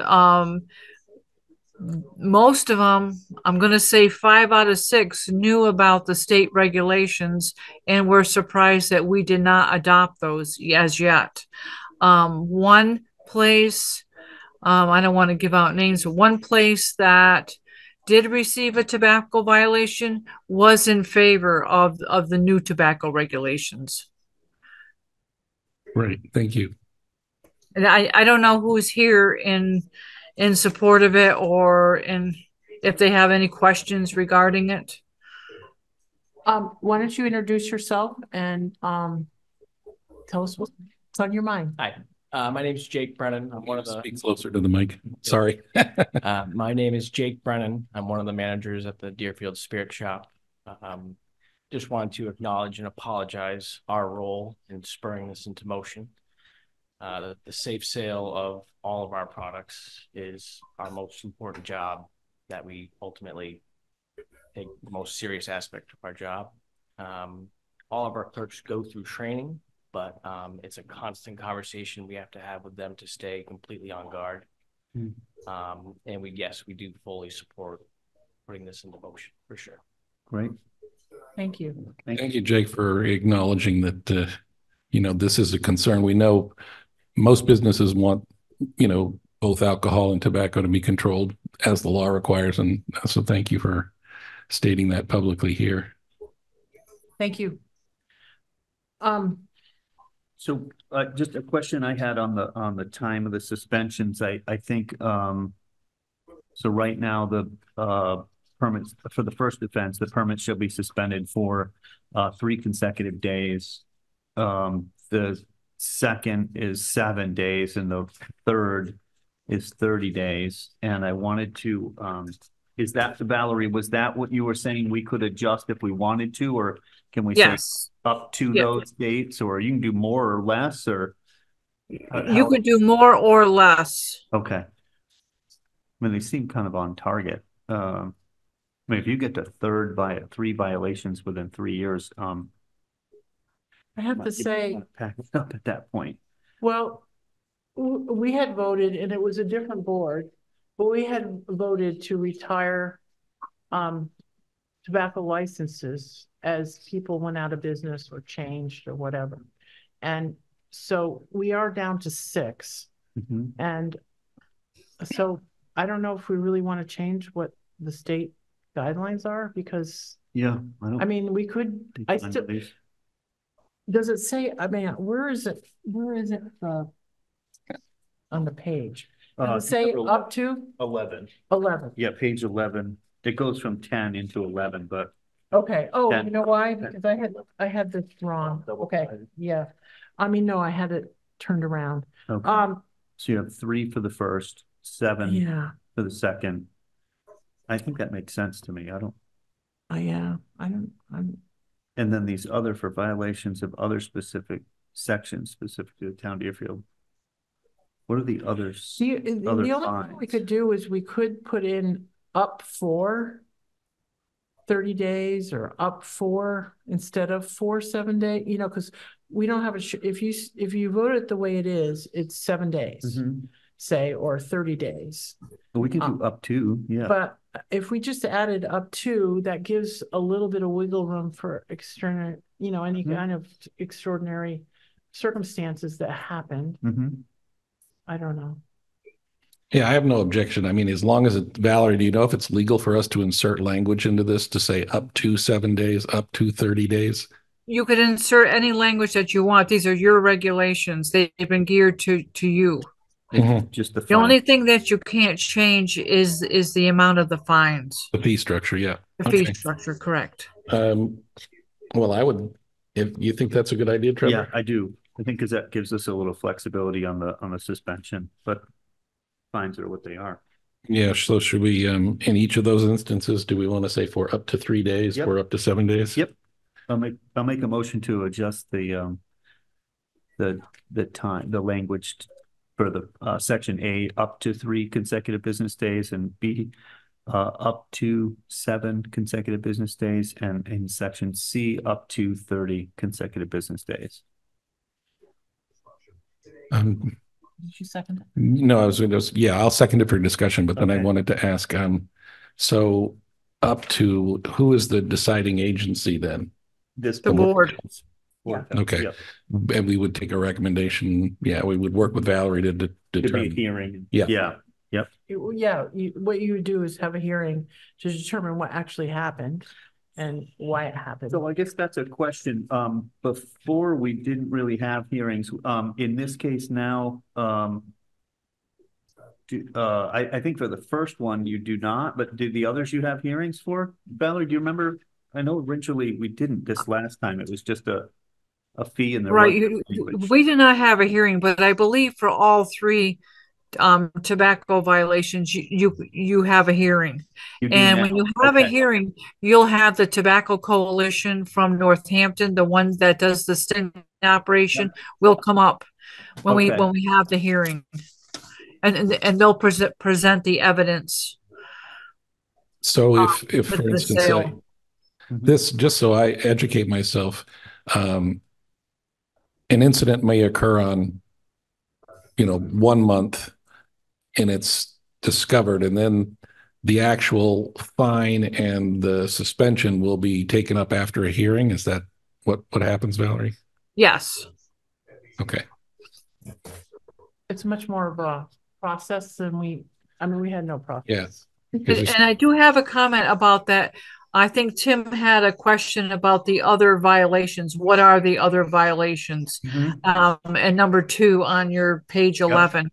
And the other violations would be sales, menthol, flavored tobaccos, cigars in not the correct amount.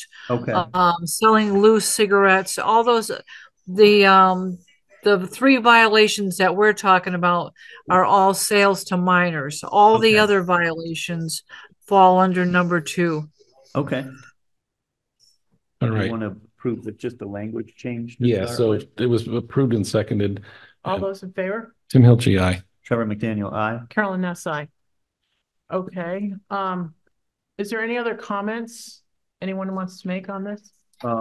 On the whole thing? Yeah, before we I guess there is change on the cigar sales, right? Yeah. That no person shall sell or distribute or cause to be sold or distributed a single cigar unless such cigar is priced for retail sale at $2.90 or more. And then no person sell or distribute or cause to be sold or distributed any original factory wrap package of 2 or more cigars unless such package is priced at $5.80 or more. And then, What you're trying to do is discourage yeah, single use. Single purchase. single sales. Yeah. Okay. I guess I'm good with that then. So I will take a motion to close the hearing. Motion to close the hearing. Second. No other comments, right? No other comments? All right. All those in favor? Tim Hilchey, aye. Trevor McDaniel, aye. Carolyn Ness, aye. All right. So now I will consider a vote to adopt the regulations with the amended language. I'll make a motion to approve the updated sale of tobacco products regulations. Second. Is there any further discussion? No. Hearing none. All those in favor? Tim Hilchey, aye. Trevor McDaniel, aye. Carolyn Ness, aye. And these regulations will take effect January 1st, 2024. Yes. We adopted as Valerie proposed. Thank you for your thank you Valerie. very, very much, Valerie. I'm so pleased the way you're handling the workload, and we just want to say thank you very, very much for all you're doing. Seriously. You're very welcome. I just want to make a comment that a copy of those minutes and the original newspaper legal ad and a copy of the regulations needs to go to the Central Register in Boston, and Chris has that address. Okay. Yep, I'll make sure that happens. Okay, thank you. Thank you, Valerie. Thank you. Is there anything else you want to update us on, Valerie? Yes, I did give you, I left in your box a copy of the database of it's a long, that one that Trevor has. That gives you the inspections, the inspection dates, first and second inspection of the places that we've inspected. Myself and Alex did some prior to my being employed. Thank you. This is great. Right. There was a couple that I did today, and there's one more. I think that's email addresses, Trevor. Yep, on the back. It's just those. Okay, so first inspection, second inspection are the dates. Great. Thank you so much, Valerie. You're welcome. This is a lot of work. It's great. It's nice to see it all done. Yes. And captured.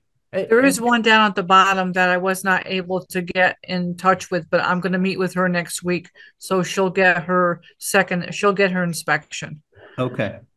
I see that. Yeah. The fact it's under the W. Yes. Under the W's. I see that. Thank you for being up to date. This is You're welcome. End of the year, everything's done. Yeah. It's pretty exciting. It's great.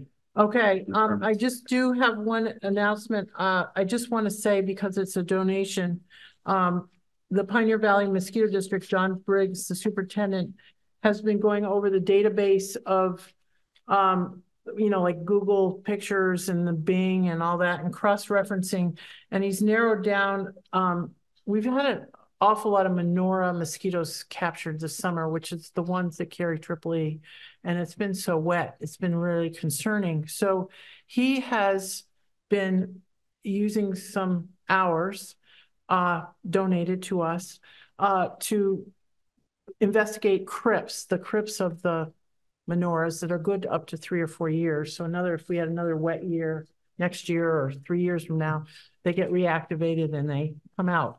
So he has been trying to target them, and so far he has not found any active crypts, which is so very exciting. And I just want to thank him for his work, and he will target the ones that he does find if he continues to do this. And how do you spell that? Crypts, cricks? Crypts, like, a crypt.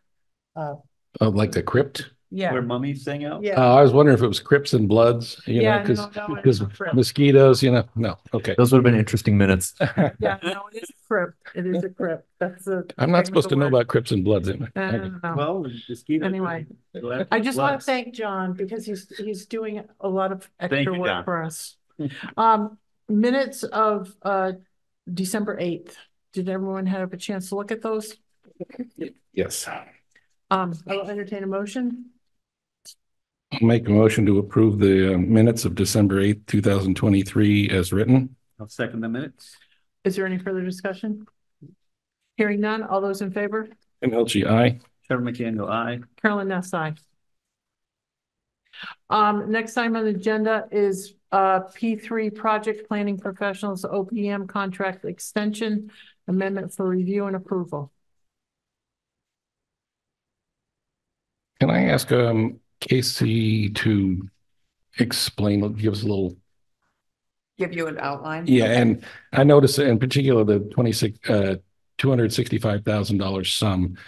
Is that the total of his contract, or is there yet another thing coming in the future?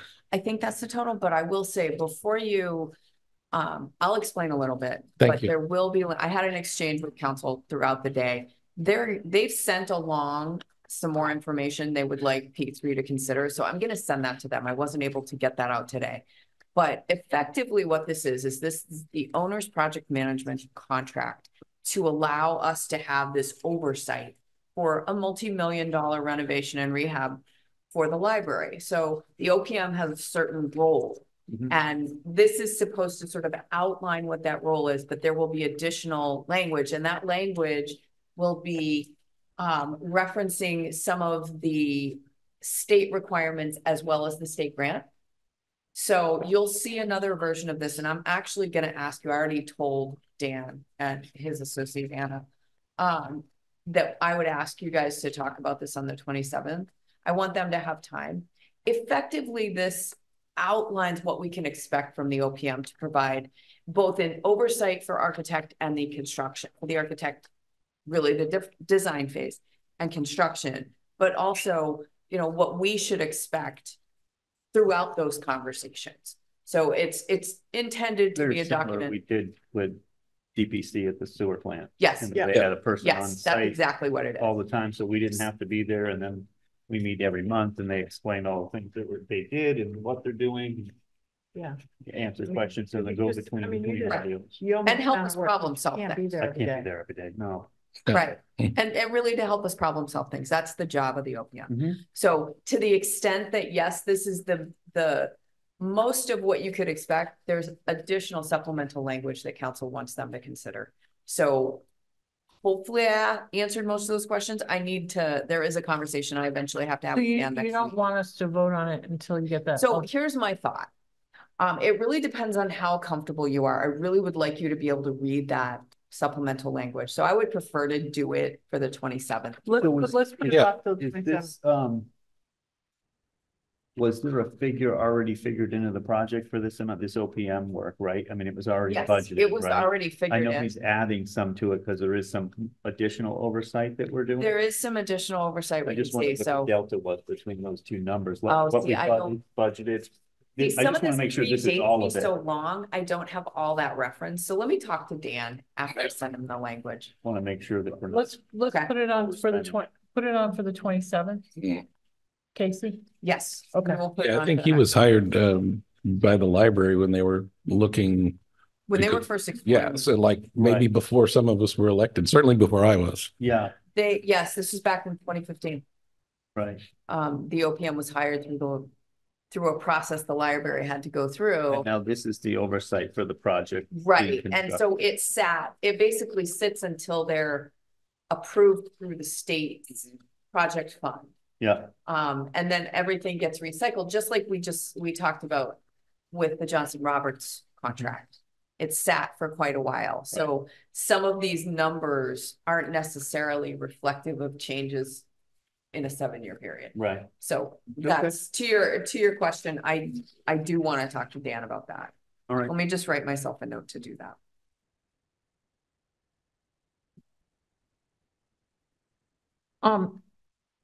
Casey, the memo for the next item on the agenda is the budget memo. Yep. To department heads. I don't have a printout. Sorry, I had something interrupt me today and I wasn't able to get that printed. So you guys can take a look at it. It's substantially the same with tweaks that Tim made. Thank you, Tim. The only This- concern I had, there was a spelling error and there was I don't have my marked up thing, but let's see. There was a word missing, like the or something. Do you know where it was? What It was paragraph it somewhere- was in? Somewhere in It's the in our middle mail, there. but not. So it wasn't in the first paragraph. No, Wasn't in the second paragraph? I don't believe so. It was the one where Trevor added in a sentence. Oh, okay. I don't even remember. When I read it, I didn't even remember which sentence he. Okay.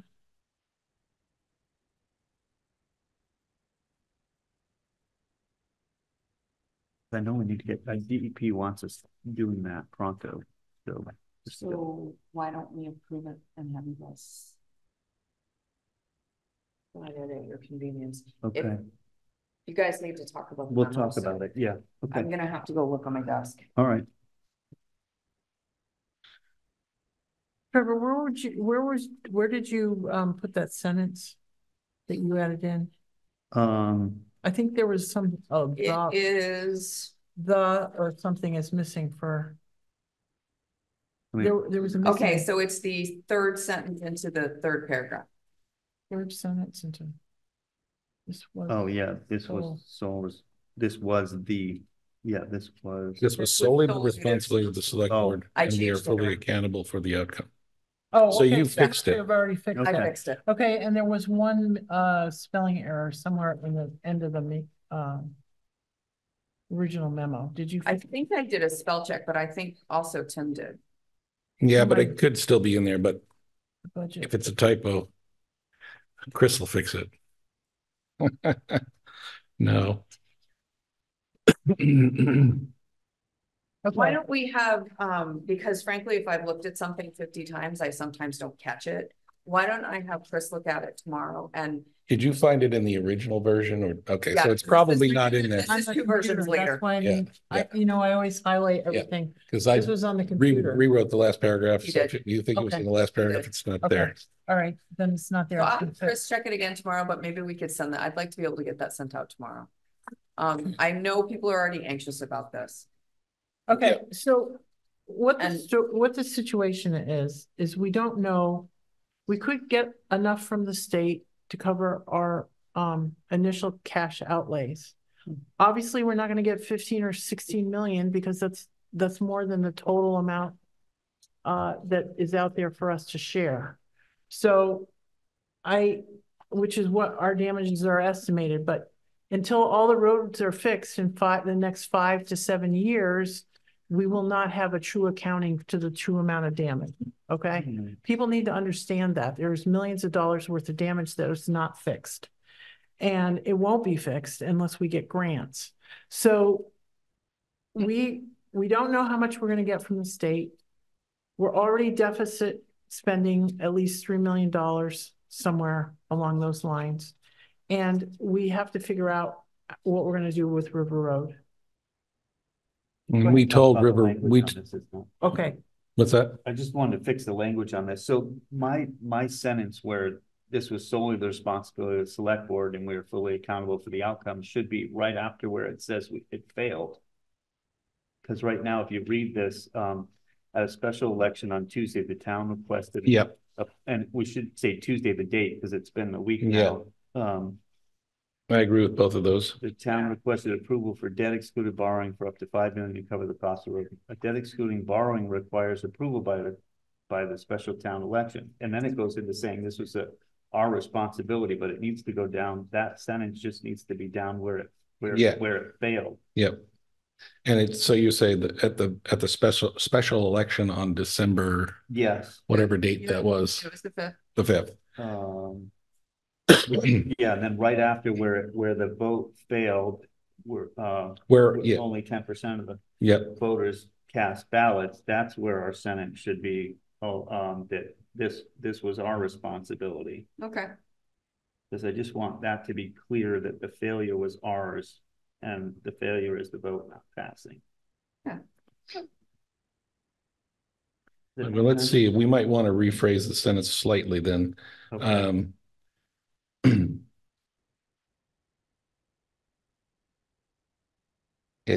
What you're trying to imply is that we didn't we didn't get people out. We didn't, That's our Not fault. staff's fault, it Um, was nobody else's fault, it was right. our fault that it didn't pass because we didn't expect Right. the seriousness of it.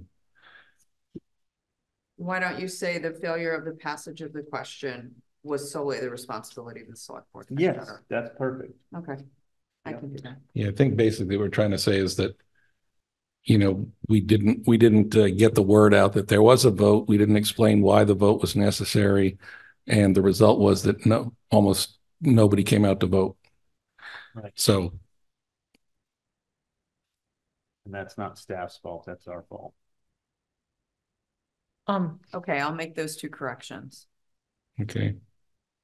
So the intention of this memo, we need people to understand, not to panic, but is to say, what is, obviously 20% of the budget, school budget, is about $1 million, a little over $1 million.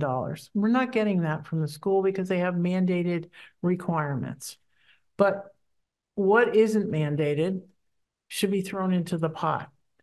When you look at what is required by public safety, what do you have to do? What is absolutely have to? What do we throw in the pot? And what we need to do is come up with about $3 million somewhere to cover our costs. And it's probably going to be more because we'll have our snow and ice budget on there. And then we as a select board have to figure out, how do we make up that difference in different pots of money? We need to make sure that we have a warrant article on town meeting saying that we're going to take money out of the stabilization fund. Mm-hmm. That's a 2/3 vote. Yep. So we have to plan for that. You know, we do have $1 million sitting in there, but once it's gone, there's nothing.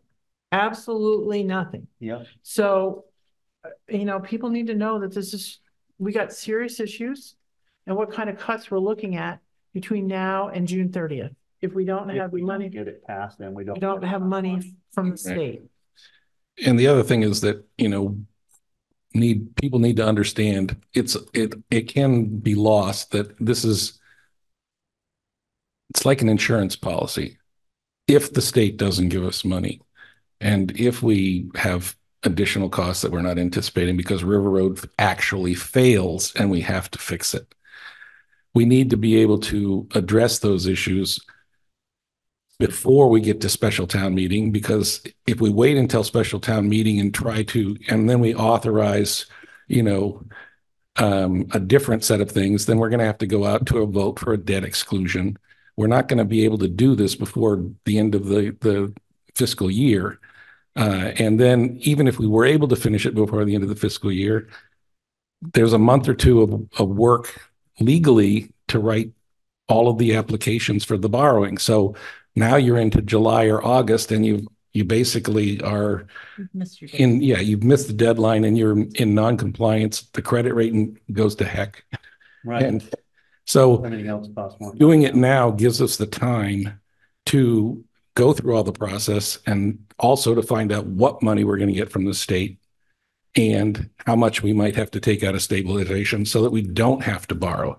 But it's not like any of us wants to spend money and raise taxes.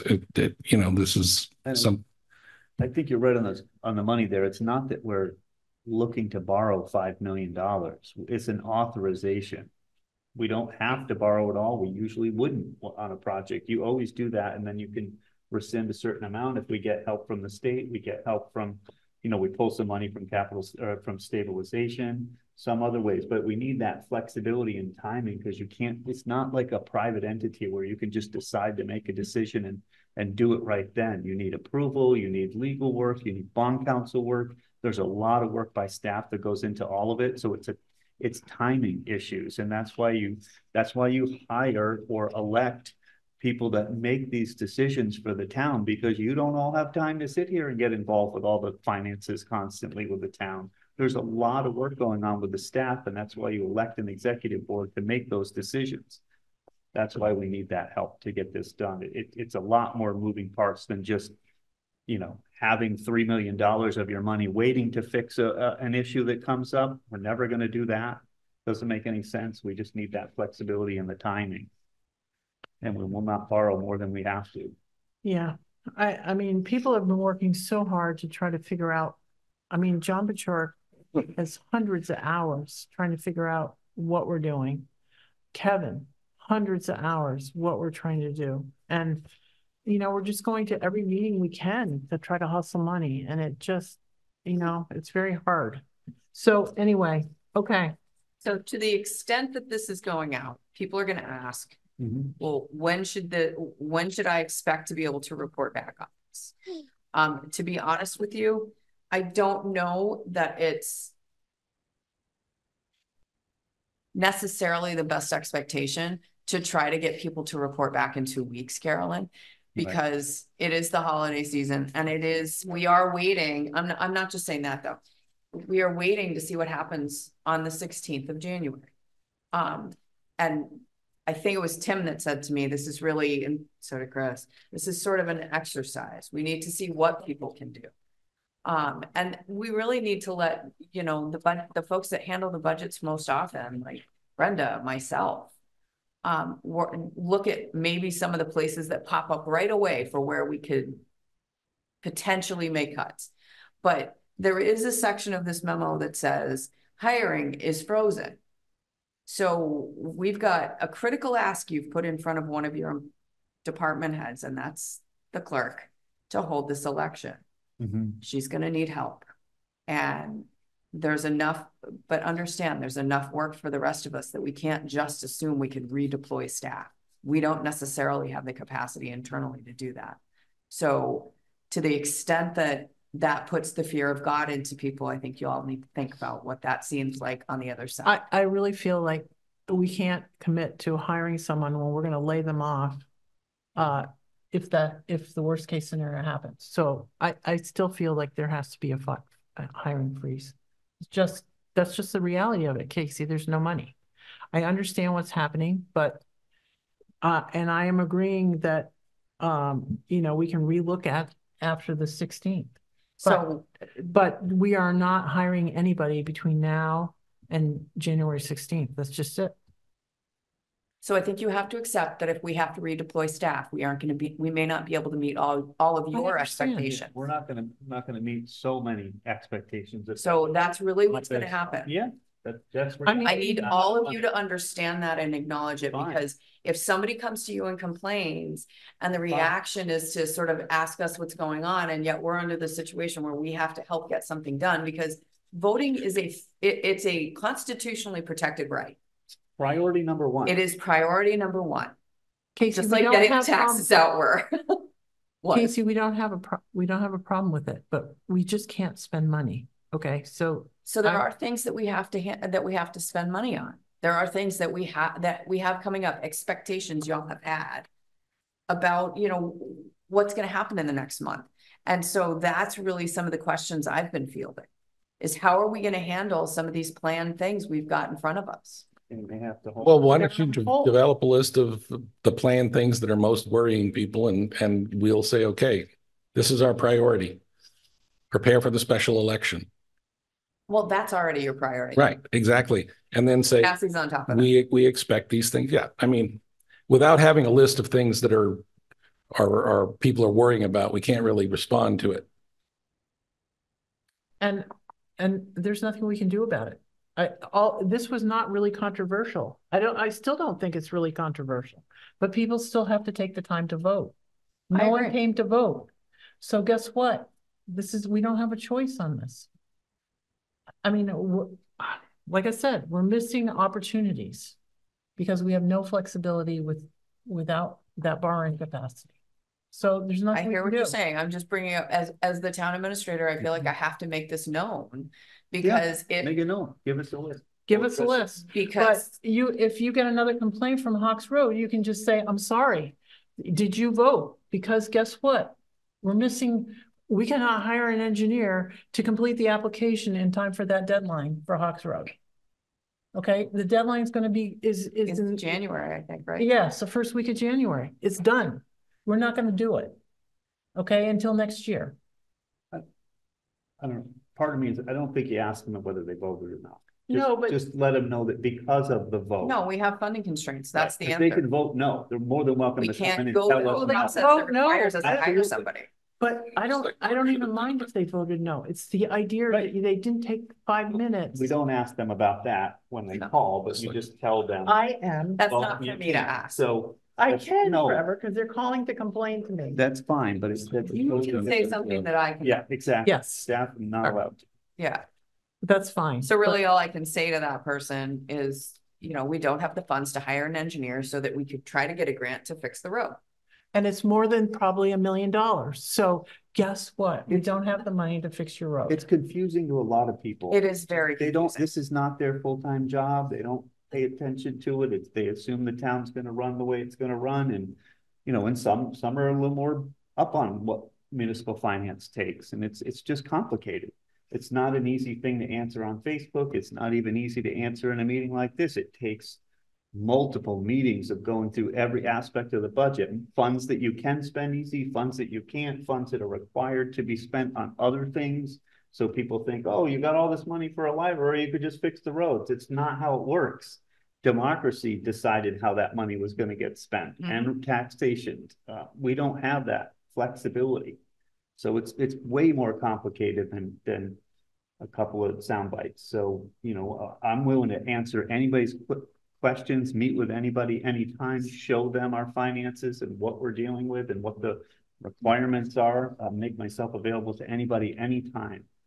Talk about how urgently this vote is needed. So to the extent that there's some planning needed about how you want to get the word out, what town staff and town resources are limited in certain ways. An elected official can say anything they want to say. We cannot. Right. So if we're going to send out pamphlets or do any kind of messaging, we have to be very clear about it. So my question for you is, and I know this has sort of come up in other conversations, how do you want to approach that? I want staff to put it on the town. Like when I go on town there, it says automatically we're not plowing sidewalks. I want it to say automatically there's a vote on the 16th for this question. Initially, right away, boom, I want to sign on the town common. I want to sign at the transfer station. I want everybody to know there's a vote. I don't care how you vote. I just want you to vote. And so to the point about messaging is people are asking questions like, how is this going to affect my tax bill? They need to know perhaps the difference between a debt exclusion. Right. And so to the extent that we can assist providing information, that's one thing. But we really don't have any say in the connection of what a vote means. Right. Okay. Exactly. We have to be very clear if it's being produced on our using town money, that it's very clear that it's very vanilla. It's just that there's a vote and we ask there is a vote. Now, my other question is did you want to hold an information session? Yes. This came up briefly. We already talked about that. Yes. Absolutely. Yeah. So we need to think about what that looks like in terms of when to do it and my thought, and you know, I'm welcome to you guys talking this through with us. It may be we hold a separate information session to really get people's attention after the holidays. The week before the I was thinking like January 8th, there's nothing on my calendar. It's a Monday night. I don't know if that's a good night for everyone, but This 350th is our. well, they can take a They break. can take a break. It's over. January 2024 is no longer 350th. All right, I'm just saying. So January 8th is a planning board meeting. Sorry, I was afraid that was Tuesday the night. Maybe, yeah. Work it out. Anytime about a week. So what we're trying to get at is when do you want us to start scheduling that? Because that's something Chris and I will work. I think we should do it January 9th because that's a week before. It's a week before. Yeah. Okay. And it doesn't have to be complicated, but I think what people do is they forget how many roads. Now I asked Chris to give me the latest printout on our roads so that I could reference it if we were talking about to Kevin. And so I think we should just list the roads that were impacted. The work that we did on July 10th. We didn't have any storm damage on the 16th that I believe, but you might want to check with Kevin to verify that, Chris. We didn't put any in for MEMA anyway. And then July 21st. So what we have to do is we had over $1 million. It was $1.7 million, I think, July 10th. And we had about 15 to 18 million on July 21st. Okay. We have actually only spent, of those millions, we've only spent 3 million-ish to open the roads or get ready for winter. So what we have to do is just go over the roads, which road we have spent the money on, not list, we don't have to say we listing money, but what was the damage for each road? And what's left to do? People don't understand that there's still road. I mean, on this list, we have spent almost $60,000 on River Road, but River Road is on the verge of collapse. So what we have to do is show people that we have to button it up for the winter somehow. We have to have that expense one way or the other. And we may, by January 9th, have more of an idea of going forward a little bit, you know, but I just want to list the roads and what damage has not been done. I mean, not been fixed? Not been fixed, right. Not what we have left. So people understand that we still have money outstanding. Whether we want to address it or not, River Road is going to be sucking up our money. And then you know, you got Hawks Road, you got, speaking of which, Chris, I had written a note down and I just wanted to follow up. Did we put in a capital improvement request for the roads? We had talked about it, putting it in. I don't believe so, but that can definitely happen. And the reason why, like Little Meadow Road is a $200,000 match, give or take. It's at least $1 million project, so and it's a 20% match, that kind of thing. Hawks Road is engineering. If you call me, we can go over it. But Hawks Road, I think, needs at least a $50,000 commitment of engineering to move forward on a $1 million fix. Okay. So we had one before special town meeting. What we could do is refresh it and you could fill in the blanks that we didn't have at the time. Okay. River Road, we still haven't gotten the engineering request, but I would at least say that's 100,000. So just put together what's left, what ones we haven't fixed, so that people can understand what we got outstanding. Okay. Does that make sense to you, Trevor? Okay. Because people think that we're all done at 3 million. That's not, and we're not anywhere close. Yeah, I mean, We have a lot of outstanding issues for this year. yeah, I mean, to my mind, the justification for asking for the extra $2 million that we haven't already spent is that if River Road fails, we will have the authority to go out and fix it. If River Road fails and we don't have the authorization to take care of it, then we're going to be staring at just closing the road down. Yeah, it's done. And it's tough to work in the winter on this kind of infrastructure issue anyway, but obviously, you know, we'd have to do it, you know, or close it. It messes up the plowing routes, messes up bus routes, people getting to work. Sure. I mean, it's really, everything is so serious. It is. But anyway, you can't do it without money. Yeah. All right. And the other thing that we need to convey to people is, look, if the state miraculously gives us $3 million and we don't have a debt, then the authority to borrow $5 million will not be enforced. There will be zero impact. If the state gives us less than what we've already spent, then we will need to borrow or try to find a way in the next budget or in this budget to close the gap. Right. And if we're in a position to not borrow money, we're not going to borrow money. Right. Well, listen. Okay, I think we've said enough. I know although every time I think we say enough, then you Well, we'll know, have more time. And again, Yeah. we're always open. Contact us anytime. Happy to sit down and have one-on-ones with anybody that has any questions at all about what we do and how we do it. I don't have all the answers, but I'll get them if I don't have them. and we're constantly working on trying to match the road to the grants program. That kind of thing. Okay. Budgets and annual town meeting articles for consideration. So I just wanted to give you an update. It'll be in my report when you see it. So the finance committee is planning on holding meetings on Mondays at 5 o'clock. I think when there's a conflict with times, they'll stop early. But I want you guys to have that in your head, because Brenda and I would still like you to meet with them on a regular basis to go over the budget so that you have a more inclusive conversation. Yep. Mark Brennan and I have something I have to deal with first, and I'm going to reach out to him, but Mark Brennan and I are going to sit down and talk about capital. Okay. But what I wanted you to think about, especially in January, is really drilling down to the absolute essentials of what needs to be on town meeting floor in terms of articles. Right.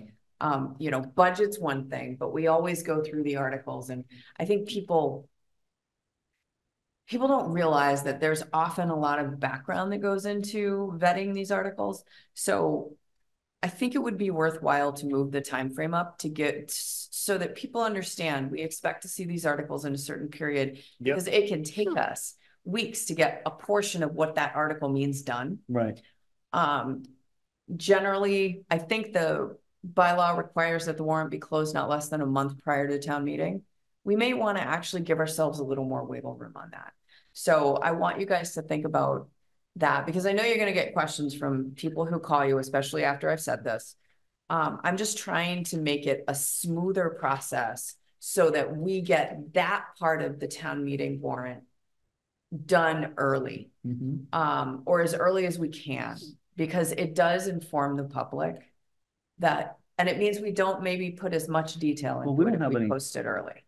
We're not seeing any major zoning stuff coming from the planning board. I don't know. We've seen they've done a lot over the last 5 years. I think they probably had and there's haven't no heard of places anything that we that's can like- make changes. Sure, but I mean, we always find things after we see something. we about don't need 50 a times. massive, 20 I page do zoning have a article budget. I would be do have good a shit. bylaw change that I'm going to put in front of you, and it relates to personnel, the personnel bylaw. Right. Well, we've been trying for that. I have a grant, and I have a group working on helping us come up with a manual so that we can strip out some of the personnel bylaw to really meet with, allow us the flexibility to make decisions in a better manner based on new information that isn't included in the bylaw. So that's one bylaw. It's a general bylaw. All right. But this is what I mean. If we send a warning out to everybody and ask them to be ready sooner, then we have a chance to take a lot more into consideration. And you guys have the ability to think about how you want that warrant to flow, and maybe take some time to work through whatever the draft of that is earlier, so that Dan can have some conversations with you about it. Okay. Because remember, earlier this year, we talked about changing when we were having town meeting and the election. And that's still something that we can think about, because I'll tell you, if you still only have a few weeks to look at a school budget, that may feel like too little time for everybody to take a good hard look at our finances, because that's usually the last budget that comes in are the school budgets. Sorry, I shouldn't say one. So I'm just thinking these are the things that are sort of out there that I'm regurgitating from what I recall of this earlier this year. So I just want you to be aware of some of what you may see come from me in terms of memos. Okay. All right. Yep. I do think we have to look at the stabilization article to remove money from the stabilization. I don't think we're going to be able And to speaking of skip by. stabilization, guess what we don't have to put in stabilization? Opioid funds. We don't have to put it in stabilization. It was part of the supplemental budget, the language in the supplement. I sent you guys some information about it. Did we get any money yet? We did. Oh. We have over 36,000. We have it where, in the general fund right now? It's in the general fund right now? No, it's actually, well, I thought we put it. You need to appropriate it, but we don't have to, or if we have this fix, which is what was just voted, and both Brenda and I have to digest it, but if the fix is available, we don't have to appropriate. We can put it into a special fund for the purpose of X. Okay. And that's really what the good news was. It's just the mechanics of it. She and I both have to read it. All right. All right. Well, that's wonderful news because of the new mayor in Greenfield and because they will have a new health director.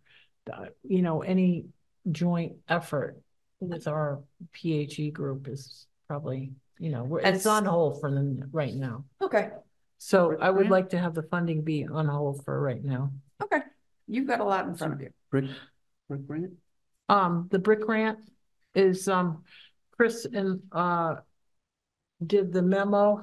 Is the memo here, Chris?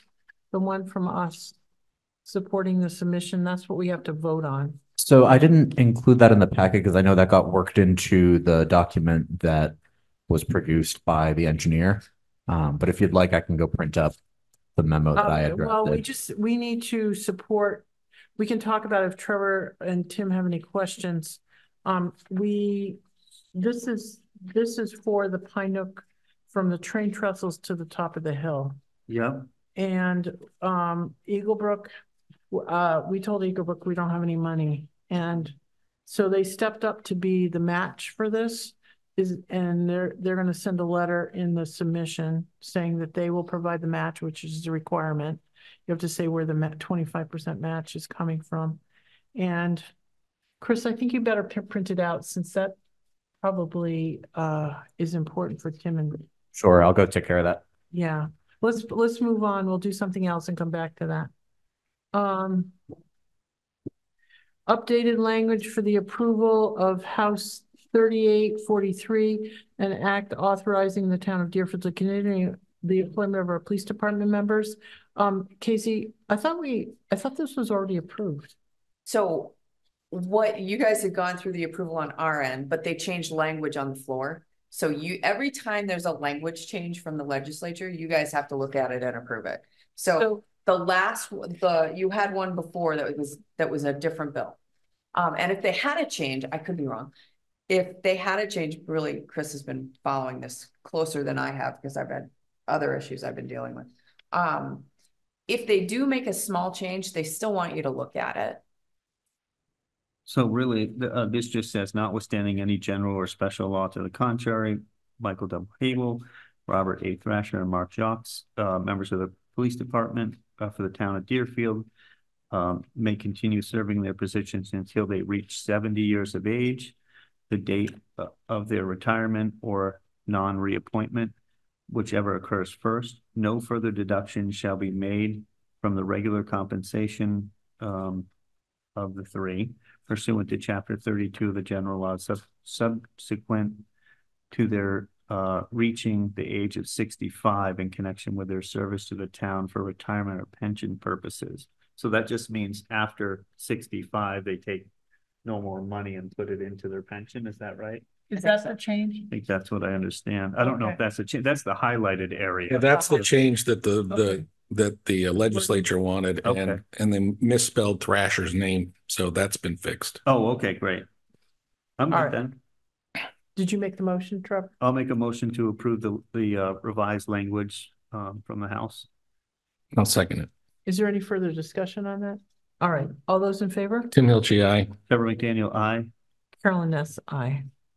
Okay, Chris is doing So he's printing you what you letters just to asked for. forward. I think. So he and I were both working on this, the agenda, I mean, so we might have cross purposes in this. No, that's all right, because that's the same. It's the same. I want Tim and Trevor to read it to make Okay. sure they approve it before we vote on it, because it is necessary to vote because we are the sponsor. You want to Okay, look at the annual permits? Yeah. yes, let's You want look me at to the read annual. Yes, go ahead. I would say one thing before you start, Trevor, if you guys could sign at least the liquor licenses, so there's original signatures, We'll sign them. that would be great. Some of these other permits. We're going to go through them and sign them all. Yeah, we'll do it right now today. So 2024 liquor license annual renewals, all alcohol on premise. Lori A. McDonald for Deerfield Inn, Gianni Calabrese for Gianni Figs Restaurante LLC. Betsy Shea for Hotel Warren Inc., Jennifer Howard, Food for Strength, DBA Leo's Table, George Miller for Magic Wings Inc., Michael McManus for PHB Yankee LLC, DBA Powder Hollow Brewery, Robert Patrizzi for the Tavern Sports Bar LLC, Gon Hao Chen, The Walk 3, William D. Wolfram for Wolfie's Restaurant. And that would be that list. So I'll make a motion to approve those. Second. Is there any further discussion? Nope. All those in favor? Tim Hilchi, aye. Trevor McDaniel, aye. Carolyn Ness, aye. All alcohol on-premise club, Stephen Feidenkevitz for the Polish American Citizens Club. And I'll make a motion to approve that. Second. All those in favor? Tim Hilchi, aye. Trevor McDaniel, aye. Carolyn Ness, aye. All alcohol off premises, Stephen Schechterly for the Deerfield Spirit Shop and Melissa Winters for Purple Metal Ventures, DBA Deerfield River Liquors. Make a motion to approve that. Second. All those in favor? Tim Hilchi, aye. Trevor McDaniel, aye. Carolyn Ness, aye. This is wine and malt off premise. Nicole M. Cheslick for Cheslick's Market LLC. Melissa Dunn for Circle K, Massachusetts, DBA Circle K. Rakesh Parikh, Deerfield Convenience Store, and Sawat Wali, Kapoor Mobile Mart Inc., DBA Conway Road Neighbors. Make a motion to approve those. Tim, can you Second. that? I have a question. We have had the chief had no issues with anybody? I don't think so. He usually lets us know. Yeah. Okay. Because none that we were aware of. problems in the past with one of them, so. Yep. No, Okay. we're good. Then I'm all set. All those in favor? Tim Hilchi, aye. Trevor McDaniel, aye. Carolyn Ness, aye. Farmer brewer pouring permit on premises, Gary Bogoff, for Berkshire Brewing Company, Damian Lee Goudreau for Treehouse Brewing Company, Farmer Distillery pouring permit, Damian Lee Goudreau for Treehouse Brewing Company, Farmer Series pouring permit, and Damian Lee Goudreau, Treehouse Brewing Company, Farmer Winery pouring permit. Make a motion to approve all those. Second. All those in favor? Tim Hilchi, aye. Trevor McDaniel, aye. Carolyn Ness, aye.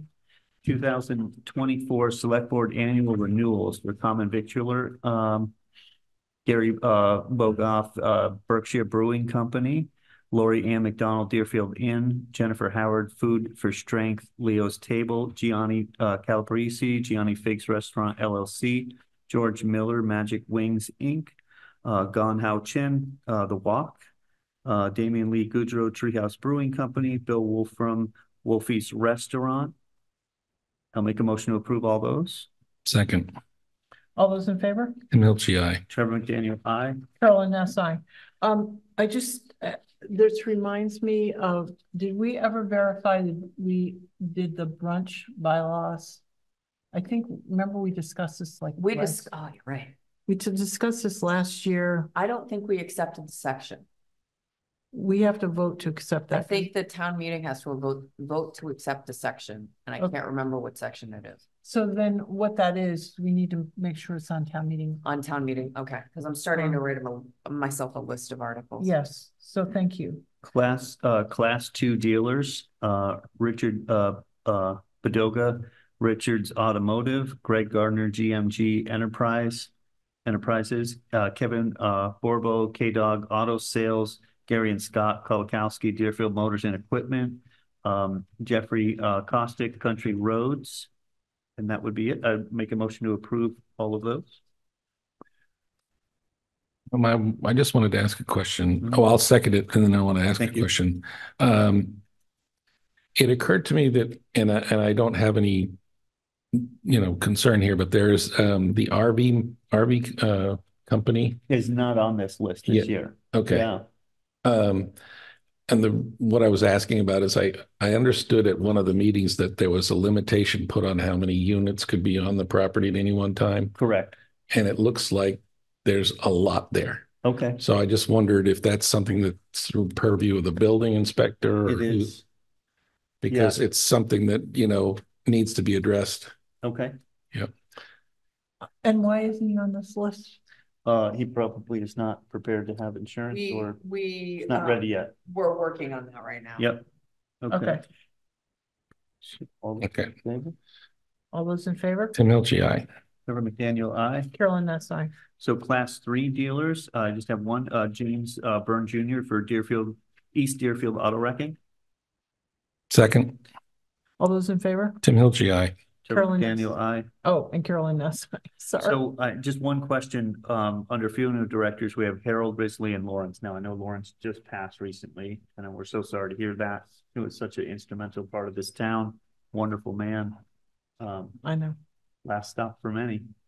And Unfortunately. yes. And so I just didn't know if we should be approved. I mean, obviously if he's passed, so he wouldn't be getting a license. So But Harold is on here and that Harold is on, covers yeah. it. So I don't, unless somebody else is working under Lawrence's, but I wouldn't think so. I know Northampton's been helping out a little bit. I don't know what the structure Right. of that is. So I just So didn't know. there's a nuance there that we were trying to be mindful of the Sure. fact that Sure. this is a recent loss. Right. So I just didn't know. I mean, I'm happy to approve it, but I don't know if it's worth Why it. don't you let us, if you guys do approve it, we can hold it. And Okay, that's fine. That's fine. So I'll make a motion to approve Harold Risley, Risley's Funeral Home, and Lawrence Risley, Risley's Funeral Home for funeral directors. Second. All those in favor? Tim Hilchi, aye. Trevor McDaniel, aye. Carolyn Ness, aye. And then you could just adjust how you need to. Yeah, just hold on to it so it's sorted out correctly, because if it goes in wrong, it'll be, Yeah. oh, Just want to make it best for them. lot of extra work. Yep. Home business renewals. This is Lisa Berger for Deerfield Healing Arts, Richard Floyd by the book, Elaine Mont, Deerfield Therapeutic Massage, and Robin LaFleur for Salon 68. Make a motion to approve those. Second. All those in favor? Tim Hilchi, aye. Trevor McDaniel, aye. Carolyn Ness, aye. And let's see, yearly entertainment yearly. This is Betsy Shea for Hotel Warren, Robert Patrizzi for the Deerfield, the Tavern Sports Bar LLC, plus one jukebox, and 2 pool tables. Damien Goudreau, Treehouse Brewing Company, Ben Ware for the Yankee Candle Company. Make a motion to approve those permits. And I'll second it with the one observation. Yeah. In some places we refer to Damien Lee Goudreau and some Right. we refer to Damien Goudreau. So Yep. we just want to be consistent. Sure. it does depend on the application. Yeah. And I don't have that in front of me. So if it was different in in each application, that might be the inconsistency. Yeah. Either. Just mentioning it, Yep. not assigning any. I'd like to, I have to go back and look. Thank you. All those in favor? Tim Hilchi, aye. Trevor McDaniel, aye. All those in favor? You just gotta say your name. You got to say your name. Oh, God, Carolyn. Yes. All right, thank you. I'm Sorry. almost done here. Annual Yeah, no, I resident should read the last one. auctioneer, Douglas Bilodeau for Douglas Auctioneers LLC. Second. All those in favor? Tim Hilchi, aye. Trevor McDaniel, aye. Carolyn Ness, aye. I just have a question. This probably is silly, but you have a resident auctioneer and then you have annual non-resident. Yep. How can they both be for $100? Shouldn't we have at least a little additional charge for a non-resident? I don't know. I mean, I feel like, Non-resident sometimes has to rent space to hold their auctions, so it's definitely a question. Maybe you guys should think about. For next year? Well, no, maybe we should consider over the next year making changes to Right. the fees, because I don't they've know already how. paid, correct? So, I For know today, the I wouldn't application. necessarily do Right. it, but that's No, definitely. not the application has already been filled Yeah. out, but to me, that doesn't seem to be fair. So Okay. I would, I mean, no one's paying property tax. Even if they pay rent, they're not paying property taxes. So I think there should be a differential in the charge.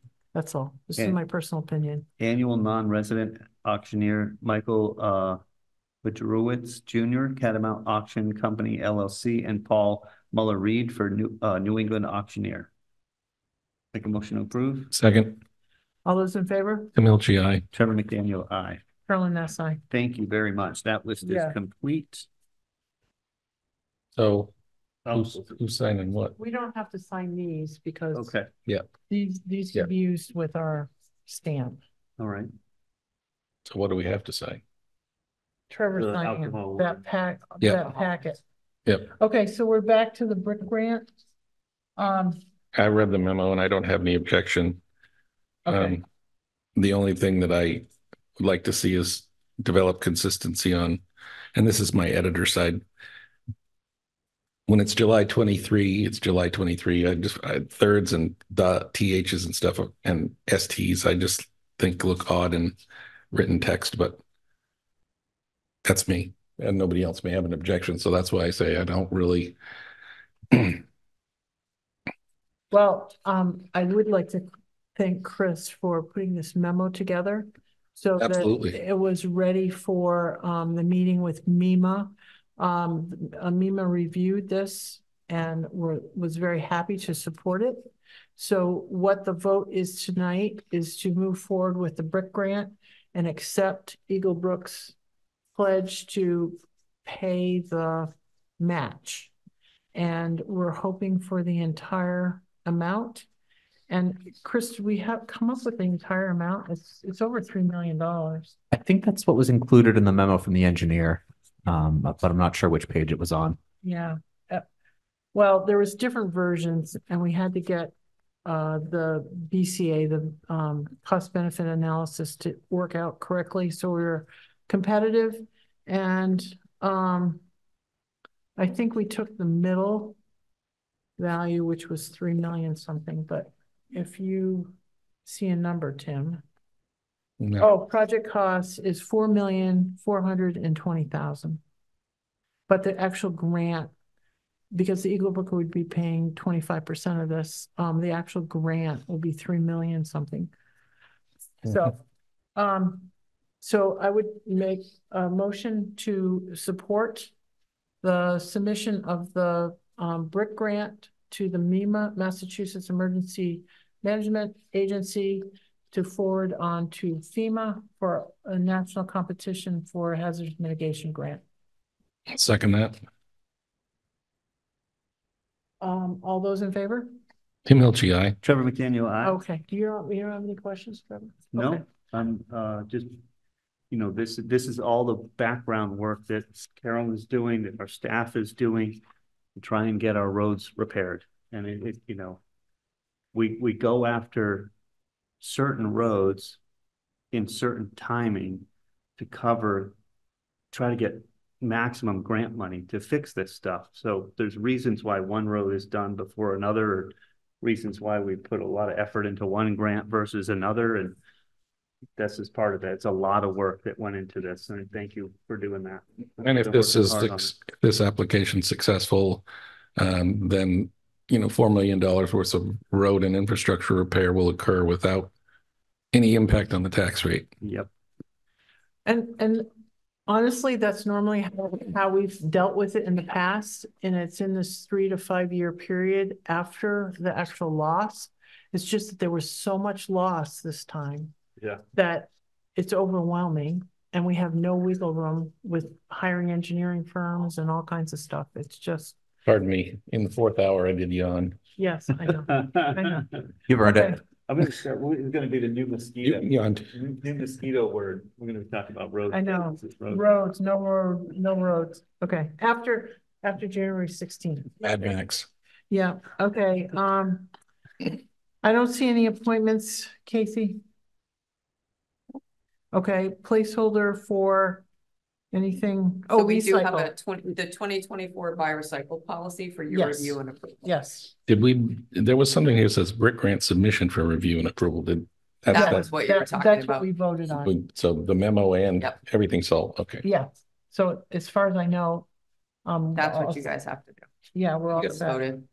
So now this is a recycle policy. We have to have a recycle policy, right? Yep, and we have to send it out to employees to encourage them. We also post it in various areas.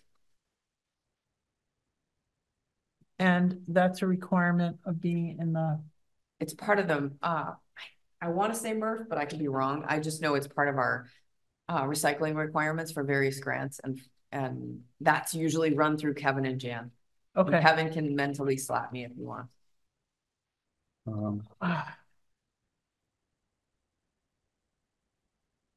I feel like that Seinfeld episode where Kramer is signing all those checks for 1 cent each. That's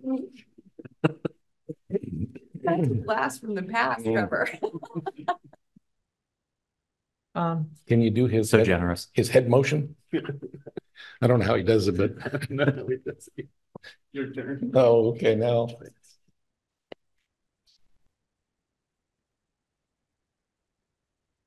Chris, was there a place on the brick grant that we were supposed to, did I miss for signing? I don't believe there was. I looked Okay. at it and I didn't see any signatures necessary. All right, how do they know that we voted this? Do you just attach a memo to it? I'm happy to, yeah. The minutes. I would She do could, that. yeah, he could just write, Yeah. you know, I can at the even meeting of X, the board voted. I'm just worried it will get kicked back. I can even get it attested by the town clerk. I know that often happens with votes. Oh, you Um, know what? That would actually be perfect and- because Yeah, I was going to suggest an annotation. Yeah. I know that engineers wanted to submit it by Friday. Mhm. It's not due till Monday, but Sure. it would be really helpful. And that Okay. actually leads into another question. I'm not sure if this was covered when I was in my office, but the discussion on House Bill 3843. Okay, perfect. Making sure. Okay, there's a bunch of DEP. So all those documents are copies. We have to have several versions of this document available in various places. So is this for my signature? It looks like Yes, there's only you one need to signature. sign them as the chair. Okay, Transfer station. Yes, Right. it's for Okay. transfer station. It's after the inspection. Inspections. So there's some corrective action that has to be taken. And then we need various copies for various files and also to post. okay, so And Kevin, These turn are all the my camera on if you want signatures. more information. yeah, okay.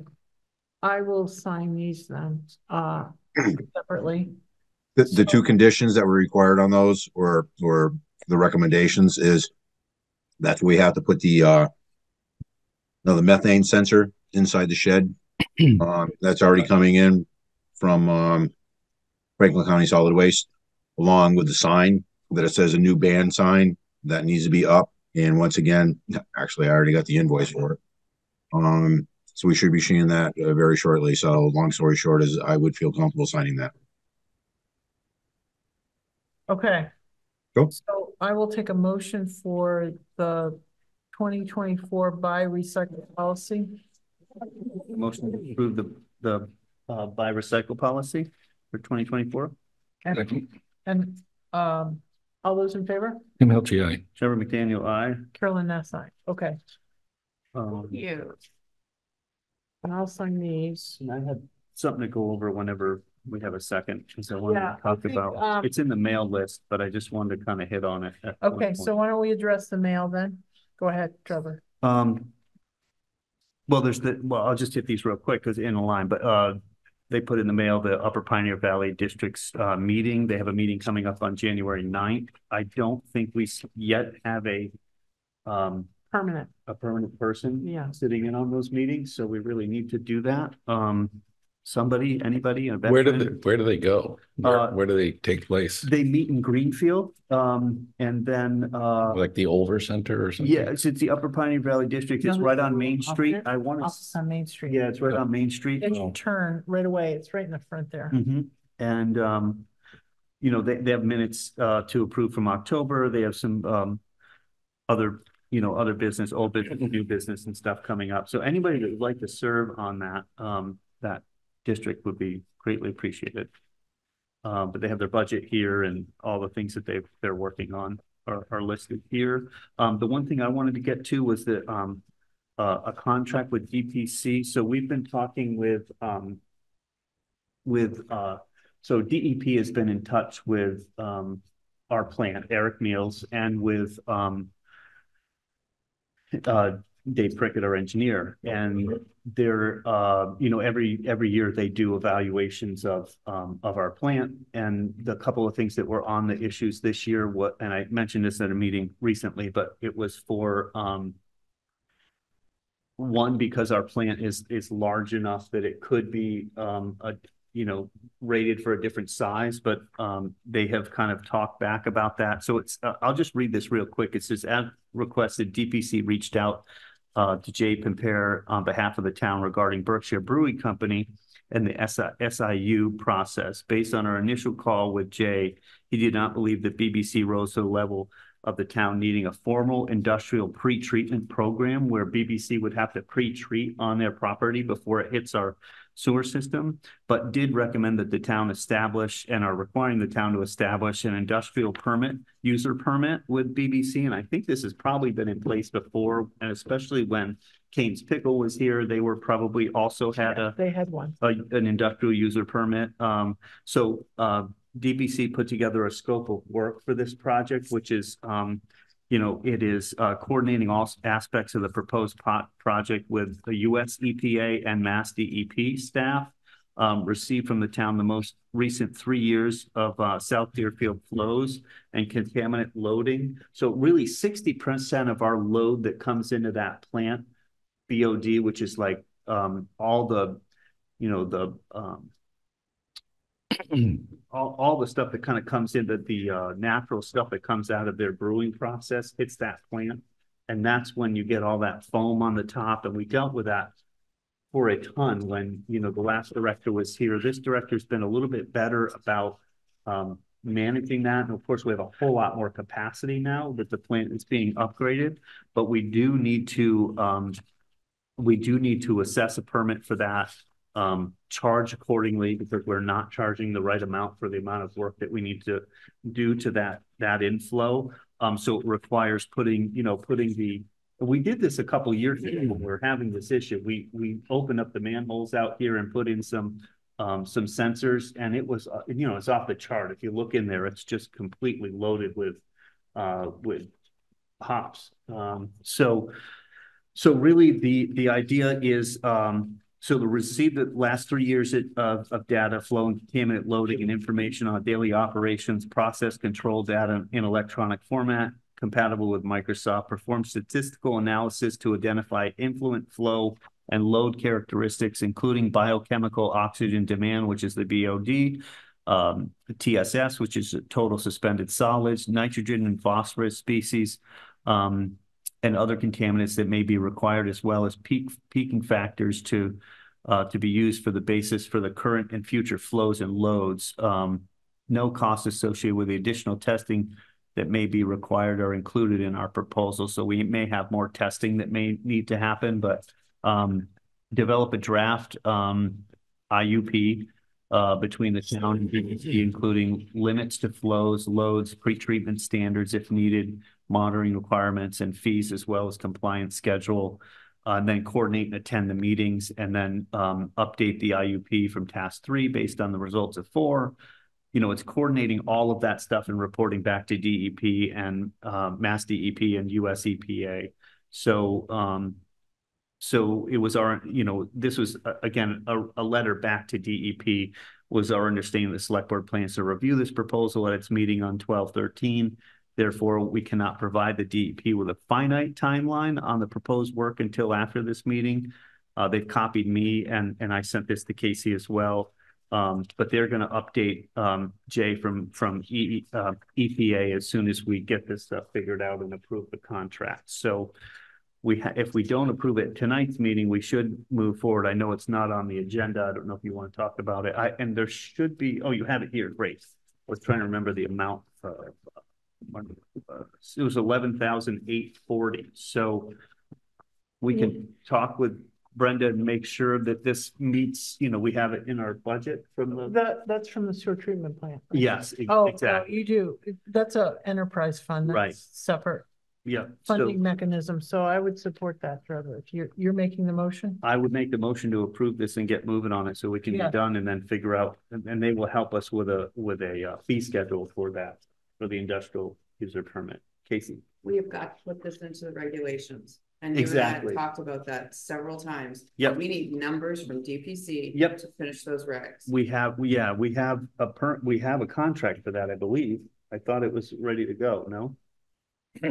I think I tried to talk to Dave about this. Okay. But either way, we've got to get it done. And so this is a good opportunity to sort of say, if industrial permitting is required, let's incorporate it. Absolutely. Because I You're so don't right. remember if that was in the draft that we sent earlier this year. It might not have been. Yeah, so it probably needs to be added.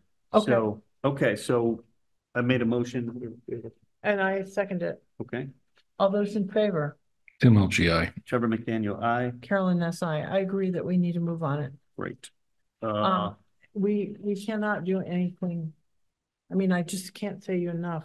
We can't do anything that would get us above the radar. Right. On this new regulation stuff, okay? I'll make a motion for the chair to sign the contract. Second. All those in favor? Tim LGI. Trevor McDaniel, aye. Carolyn Ness, I. Okay. We really have to pay attention.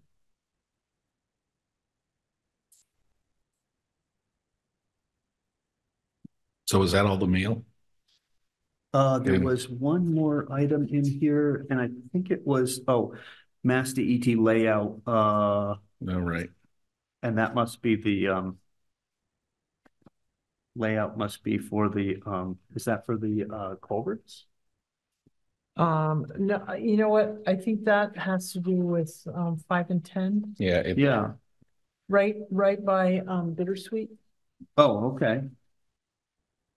and Richardson's. This is what they're. Yeah, this looks like all that work for the culverts They have they're to going to do, right? notify us. Yes. Yeah. This is what the meeting was about today, Yeah. and they agreed that Actually, they're gonna.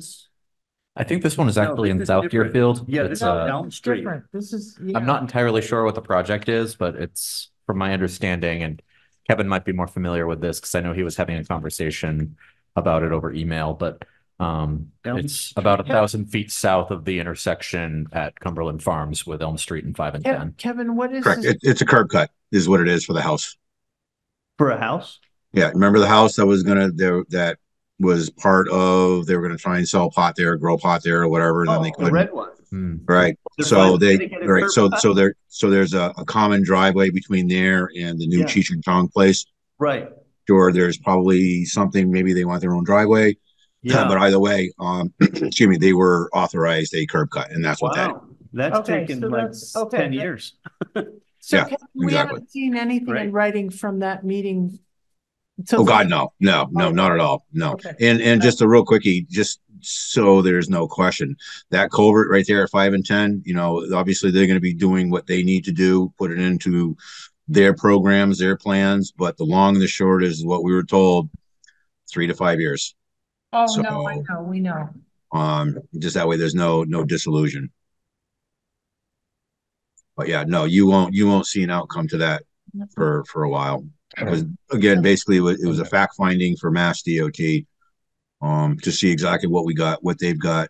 The main engineer that came out, Matt, he just wanted to see where the water's coming from, where it's going to, because he's not familiar with the area. Putting eyes on the situation makes all the difference in the world, and that's basically what he did. And he feels much more comfortable, and he'll end up moving forward, make his reports. All that goes to Boston. Red tape gets lost. 3 to 5 years later, we should be good. Yeah, no, I know, Kevin, but Matt was at the meeting on Monday. And that's Monday. And that's why it was so exciting. Because he wasn't committed to this at all until we had that meeting. So, with Joe Comerford and Nellie Blay and undersecretary and everything. So I'm really excited. Thank you for doing that touring about today. Are you about toured out for your life? I'm sorry? I said, are you about toured out for your life? I know I'm. Yeah, no, it's not quite so bad. One last thing I wanted to hit on was, and I posted this online a little bit, but Kevin was kind enough to notify me of a big blockage on Sugarloaf Street because wipes are still going into the system. They blocked up a huge section, and Who needs it? the Lord, there was a man in his basement or a resident in their basement, and they noticed back up in their slop sink before it wound up. all over the floor or in somebody else's basement. We could have had a massive, massive cleanup. So this is cooking grease and wipes. They cannot go into the system. If you can find any other way to dispose of them in the trash, they can't go down the toilet because they wind up getting plugged up, and then all your neighbors get sewage in their basements. And it's just a horrendous thing to have happen any time of the year. But please, we've been doing pretty good, although you never know what's in the ground until it stops up.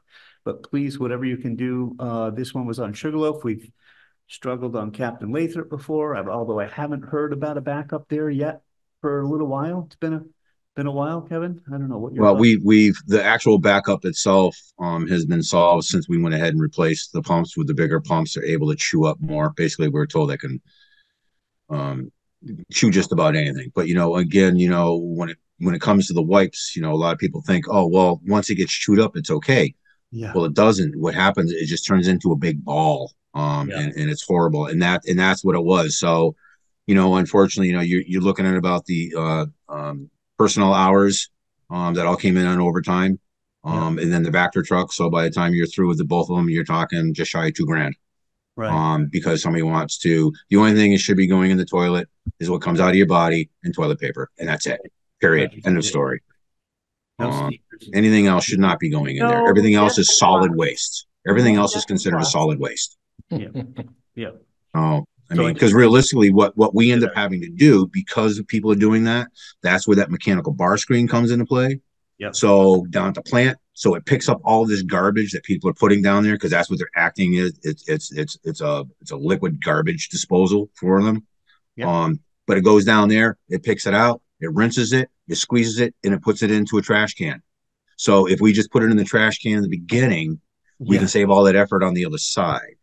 Yes. And the only other thing, just a quick thought, is maybe thinking about when you're thinking about your regulations, whether you want to maybe from now forward and or anytime there's been repairs or whatever, start requiring people to put their own grinders in right there at their house. Because if they're flushing that stuff, it's going to plug them. It's not going to plug anybody else. And it's going to make our collection system extremely healthy. Right. So just a thought. How much is it to put in the units installed are anywhere between 800 to 2,500, depending on what you've got, who installs them. Again, that was just a ballpark price of what I was able. We did pony up $800 a piece to each resident or each user years ago to pull the sump pumps out. Right. Maybe this is something maybe we want to think about in the future too. I mean, granted, it's to give the money, you got to raise the taxes. So basically they're getting their own money back per se. But period. Exactly. So it's, again, just a thought, just something, I'm just trying to think outside the box, what we can do to try and protect ourselves a little bit better and try and save some money. You know what, Kevin, whenever you have a chance to actually nail down the price a little bit, I think we should consider it as part of for the next budget year anyway, because I mean, the whole users are paying for the, repair work and, people come in to fix it. But in the long run, if we bought those $800 units or $1,000 units, not obviously it's double if it gets to 2,500, but if it's truly in the $1,000 range, it's only a few households really. 800.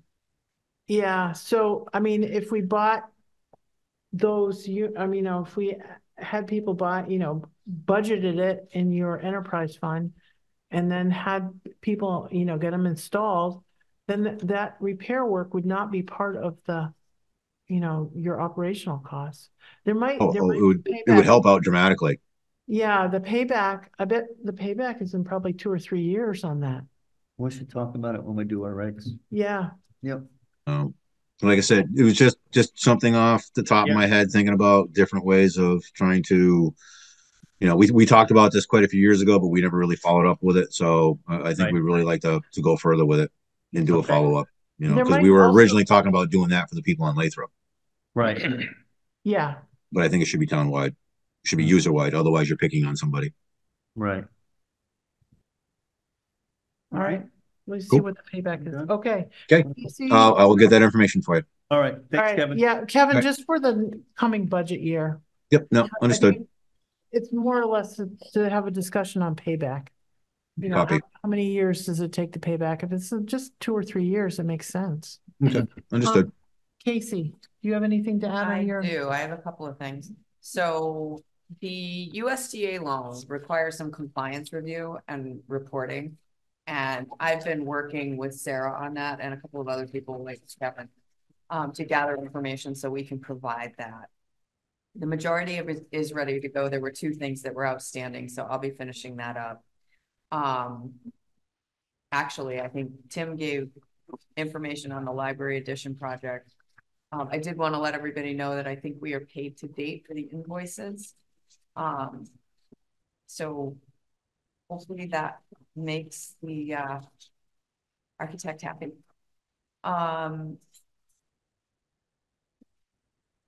So we're still working on some of the tasks associated with the St. James Church property, and there's more information that I need. We're also waiting for some information back from the current owner.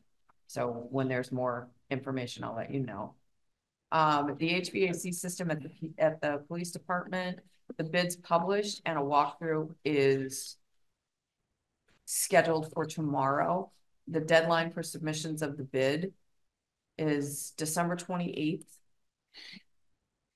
So we'll have a lot more information once those bids come back.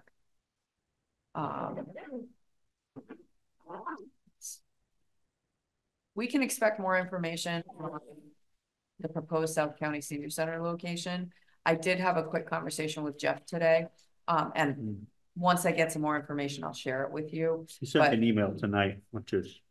Yeah, and so that's the thing. You may have seen it, not everybody's seen it, and I haven't seen it to read it. But there's some concerns, there's things we're gonna have to talk about. Yeah. So, but he and I did talk about it because we were both he had questions for me and I had questions for him. So that's still in play. Debris in the 1888 building, thanks to Kevin, is still cleaned up or has been cleaned up, and I'll be coordinating with the cleaning service to clean in preparation for the mosquito district coming in. Let's see. We did receive, so I wanted to let everybody know, this happened 2 weeks ago. We got it was actually a second notice of a complaint we had gotten in 2017 about ADA parking in front of the municipal offices. And we're basically not compliant with the requirements. So Kevin talked to me as well as Bob and the building commissioner. And essentially they said to us, hey, you didn't get back to us in 2017. We want to know what's going on, but oh wait, we can fine you if you don't deal with it. So we talked. Kevin's got a plan. They actually were really helpful. More parking? No, we have to move. We have to actually assign a parking space in the parking area, not next to the sidewalk. Not the one next to the front? Yep, we have to. It has to be different. So Kevin's going to take care of that. It's It was okay before, but now it's not. It's not. I'm sure you have to walk a further distance to get it. Yeah, pretty much. So basically what we're going to be doing is the parking space that's closest to the fire hydrant, we're taking that space, and then to the right-hand side, so that way we're not taking any more spaces, the open area, that's where we're going to put in all the hash marks for the unloading. So realistically, okay. I mean, the one that's in the front of the building, if you want now, we can go ahead and paint it over, and then you really don't lose a spot. You know, whoever pulls in front gets front row parking. So, you know, the plan is basically by the end of next week to pull the sign, install the new sign. I can't do it until Monday because of dig safe. And as soon as I know that we've got some good dry weather, then we're going to go ahead and we're going to try and slam down some paint, take the pictures for it, and then go ahead and ship it back.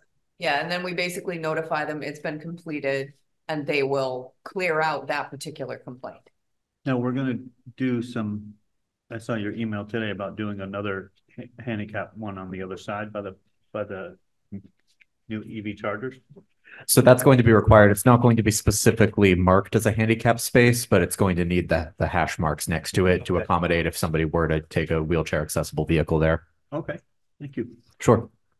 So thanks to Kevin, we have that in Thanks, play Kevin. and set. I responded to the person that sent me the complaint and told him that we would get it done within a certain time period. And I think, you know, Kevin's made every effort to help us get that done. So once that's complete, we should get relief from that potential fine from the complaint. So that's one of those small things that seems like a small thing until it isn't a small thing. I did want to let everybody know that the treasurer collector and the assistant treasurer collector got the real estate bills printed and they're out the door. Thank you. Thank you very much Thanks for to that them for working really fast and to the assessors for signing what they had to sign so that we could get those out the door. work. You And signed, everybody that helped coordinate that. you signed the tax rate thing, right? Okay. Yeah. So all of that is all set. And I think there's a collective sigh of relief. Yep. Not for everybody at their mailbox. No, but There'll be a different at least we noise feel coming better out about of it. getting them out. And I know nobody likes to get their tax bill. I know that. But we do need to be able to pay for the services. So I did want to let you know there is a complaint out there. It's a dog complaint, and Chris is going to be working to help us set up a hearing. We're going to have to hold a hearing in January on this issue. It's a incessant barking complaint. There's some background work like getting a report on that prior to doing that, but he's got a schedule for us to hold a hearing, and we'll confirm it with you after we've had a chance to go over it. But you will have to have a hearing in the beginning of January about that. So speaking of dogs, there's something that is being dropped, but we don't have to talk Dismissal about of the it. appeal. Yeah, we're all clear on that.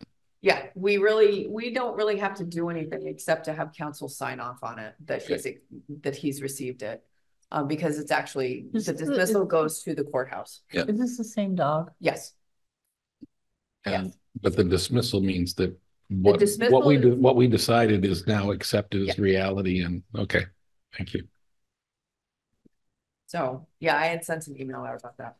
Yeah, I did. And it seems like, oh wait, this is a big deal, but then, you know, Chris and I met with Matt Provencher, and you know, this is formulaic on the court. Okay, I mean, I guess we can solve it, but if we've already designated this dog as a dangerous dog, this would be a nuisance complaint, but which is a different complaint. So it will be designated both as a dangerous dog and a nuisance dog. We're not making this. We don't know. We have to get more information, and you have to hear it. And that would be up to the board to decide. The dangerous, I just don't want the dangerous dog one downgraded. No, this is totally separate. Totally separate. Okay. Yeah. Okay. Yep, and that was one of the reasons that I wanted to talk to Matt about it, because I was afraid of that myself. Yeah, no, that's what I was worried about. No, this is a completely separate complaint, and it's for nuisance complaints rather than other bites. Okay. Yeah, no, I've seen the complaint. Yeah. So you can expect to see more information about that in the next week or so. Okay. Let's see. So budgets. Like I said before, finance committee is going to be meeting on Monday, so we'll need to work out what that looks like for you all. And if it means we post and not everybody shows up, that's fine.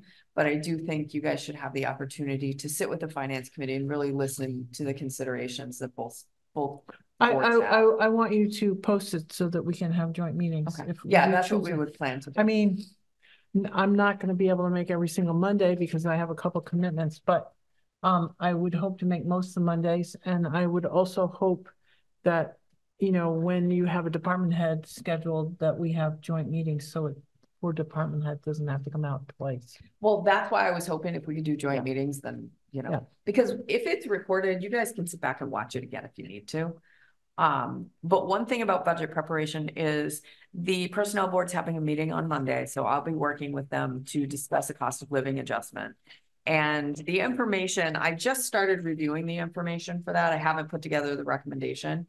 But essentially we use the consumer price index from the Northeast region, and I'll be using that now that the November numbers are out.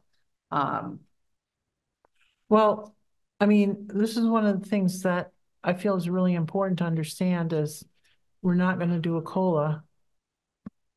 No decisions on COLA will be made until after January 16th. Okay, so that's what you have to understand, Carolyn. You've got a personnel board that has a completely separate responsibility. And so if you want me to take that to them, I can ask them, but they are an independent group and they are under the bylaw required to review that. That's fine, but I'm just saying that we are not. And if you want to come and talk to them about it, that's fine. There's nothing to talk about. There's just no money for COLAs. That's all. So are you telling me not to ask them to discuss it? I would anticipate they should delay talking about it probably. Well, you can't even build a budget without an idea what a COLA would be. Well, yeah, I mean, functionally, department heads can't even turn their payroll budgets in without some sort of idea because we have to have a number. No, but we're doing the steps because that's in our bylaw already. Mm-hmm. But I would pass in the budget with no COLAs. Okay, so that's a different conversation. That's FY25. And that's a different conversation because again, I have to work with personnel board in a certain period so that I can meet the expectations of the budget director. So we are actually sharing enough information. If you want me to go back and change that expectation, I have to know so I can have that conversation with the personnel. What do you want to do, Trevor? Do you want I mean, we go can ahead? take the recommendation. We'll decide at the end whether we can do it or not. But yeah, so it makes sense to have them. I was just curious. I didn't. Did you say that you had a figure for the Northeast? I think it's 2.8 or it's 2.5 right now. It dropped about 0.2% from October to November. Yeah. But functionally, in order for people, department heads, to look at their budgets, they have to have an idea of whether a COLA is going to be considered or not. If you're saying that you do not want the personnel board to consider a COLA, I need to notify them. I think they can consider it. We just don't know if we can pass it. You know what I mean? We'll have to look when we get close. We always do that. They look at it, they recommend a COLA, and then as we get closer in the final budget things, we're going to be able to know whether there's money or not. We just don't know yet. That's always the case, though. But I think it's good to have the recommendation, whether they think it needs it or Usually not. the recommendation means you're going to do that. So that's why it's important for me to actually be clear from all three of you. Clear from all three, I mean, we never know until the end. But I think it's important for them to plan. I mean, if the step is roughly what the Northeast steps are usually 2%. Yeah. 2.5. Yeah. So right. So if they are basically mirroring, you know, what we're seeing is. But the COLA is on top of the step. Well, I realize that. I'm saying, has it become the expectation that everybody is always going to get a cost of living increase, even though their wages are going up? No. I mean, they should. In some cases, people don't get a cost of living increase if they've hit the end of their. Right. They're at the top. I think it needs to be much more nuanced than a blanket, you know, we're going to do this, but obviously we need to know what the budgets look like and stuff. So I don't have a problem with them considering it. I think it's important that they evaluate it, as Tim said, consider it. And then for Brenda and people developing their budgets, what would the impact be if we did it? We just don't know if it can be the full amount or any amount, or we just don't know until the end. We never really know until the end, unless you know you're having a great year and you can, oh yeah, everybody gets a COLA, no problem. But every year, in my experience, we don't know until we get right up to the end. Maybe we know a little bit before that, but we plan for it. And then, you know, I think the hard part is when Brenda is putting together all the budgets for everybody, it's difficult for her to have two different sets of books. So one has the COLA, one does not. But I think we do need to know what that impact is. What is the cost for a COLA at 2.5 or whatever, you know, whatever the Northeast is. And I think we strive for that because we want to keep up with inflation as we're looking to hire people. We're always struggling to bring people in on schedule. So I think it's important to look at it. And if we can swing it, yes. But, you know, if we get nailed this year, we don't get the votes, we don't have any money, and we're trying to scrape everything together, we can't. But I think it's important to plan for it, have them do the evaluation. It's their recommendation, yay or nay. And then we, as we get further in the budgets, we always vote on that a little later on. Casey, have they scheduled a meeting to do 18th. this? December? Yeah, they're meeting next Monday. Yeah, so they should evaluate. I That's a just- recommendation. But it can't be a guarantee. It's not a guarantee. Well, I Never think, is. so for purposes of messaging out to the department heads, even if this happens Mhm. and there's no guarantee, it really, to be honest with you, there's enough contracts in place. There's very few people that there's more people that would be not affected than there would be affected, Mhm. because it's really, there's So like we'll- 40 people, So, not even 40 people so affected we'll by know, this now. we'll need to know what that number is. Um, And then we don't guarantee it. We never have. Because you can't ever guarantee a cost of living to people because you just don't know.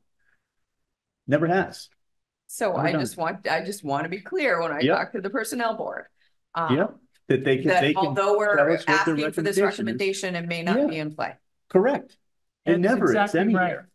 That's exactly right. And I hesitate to send a signal that we're even open to it, that we have some justification for, we got money in the bank. I mean, it seems to me it would be self-evident, although we haven't sent the memo out, that if we're asking people to consider 20% cuts, that COLAs are in the wrong direction, but I Again- don't necessarily disagree with that part. I just want to be Oh, clear. yeah. You're right. It's 2025 budget. It's not this budget we're dealing with, Right. but we may have to move things around. So I just want to say that normally we talk about level services Mhm. for most of my Yeah. select board life has been, if you were to deliver the same services, what is it? I think we have to, there is reality this year, this actually might be service cuts Mhm. because of just, everything is way up. You were talking about Franklin Tech Mhm. building a new school, the assessments, we know SCEMS assessments are going to be up because we use the capital that we normally offset the assessments with. By It's the been ambulance. used to buy towards the ambulances and equipment, light packs and stuff. Yeah. This is more severe this year than ever before. So But they To should that point, evaluate. let me ask that question because Yeah. we've already sent the budget memo. Do you want that revised? Do you want us to send out a memo that says, instead, belay what we just sent you, you should be looking at service cuts? We need to know, and we need to know now. No, because we don't know until the 16th. are we I tight? mean, I just No want one's people, gonna- and it's the reason fine. I'm concerned about it is I want people to understand they're gonna be confused. That's fine. We're all confused. What is confusing to me is, okay, what is it hard to understand? We are in a budget cash flow problem and potentially a budget hole. And so plan accordingly. So what we don't say in the memo about budgets Talking about is the memo that we plan for, talked, no, not this, the budget memo that goes out to department heads with the date of January 8th to return their budgets. Yeah, right? We don't tell them, look at service cuts. right. We don't, Didn't tell them that. right, because we So don't we have have to it change yet. it. I want to know because that's a conversation that I have to have We're very not quickly gonna with know. Brenda. No one's gonna know yet. We're just not gonna know. So that's what I mean, Carolyn, is if we're changing that, I need to know. Brenda's going on vacation next week. Right. So you probably should communicate to the personnel board that the select board is going to be really looking closely at COLAs, and they need to be aware that there may not be the money for a COLA.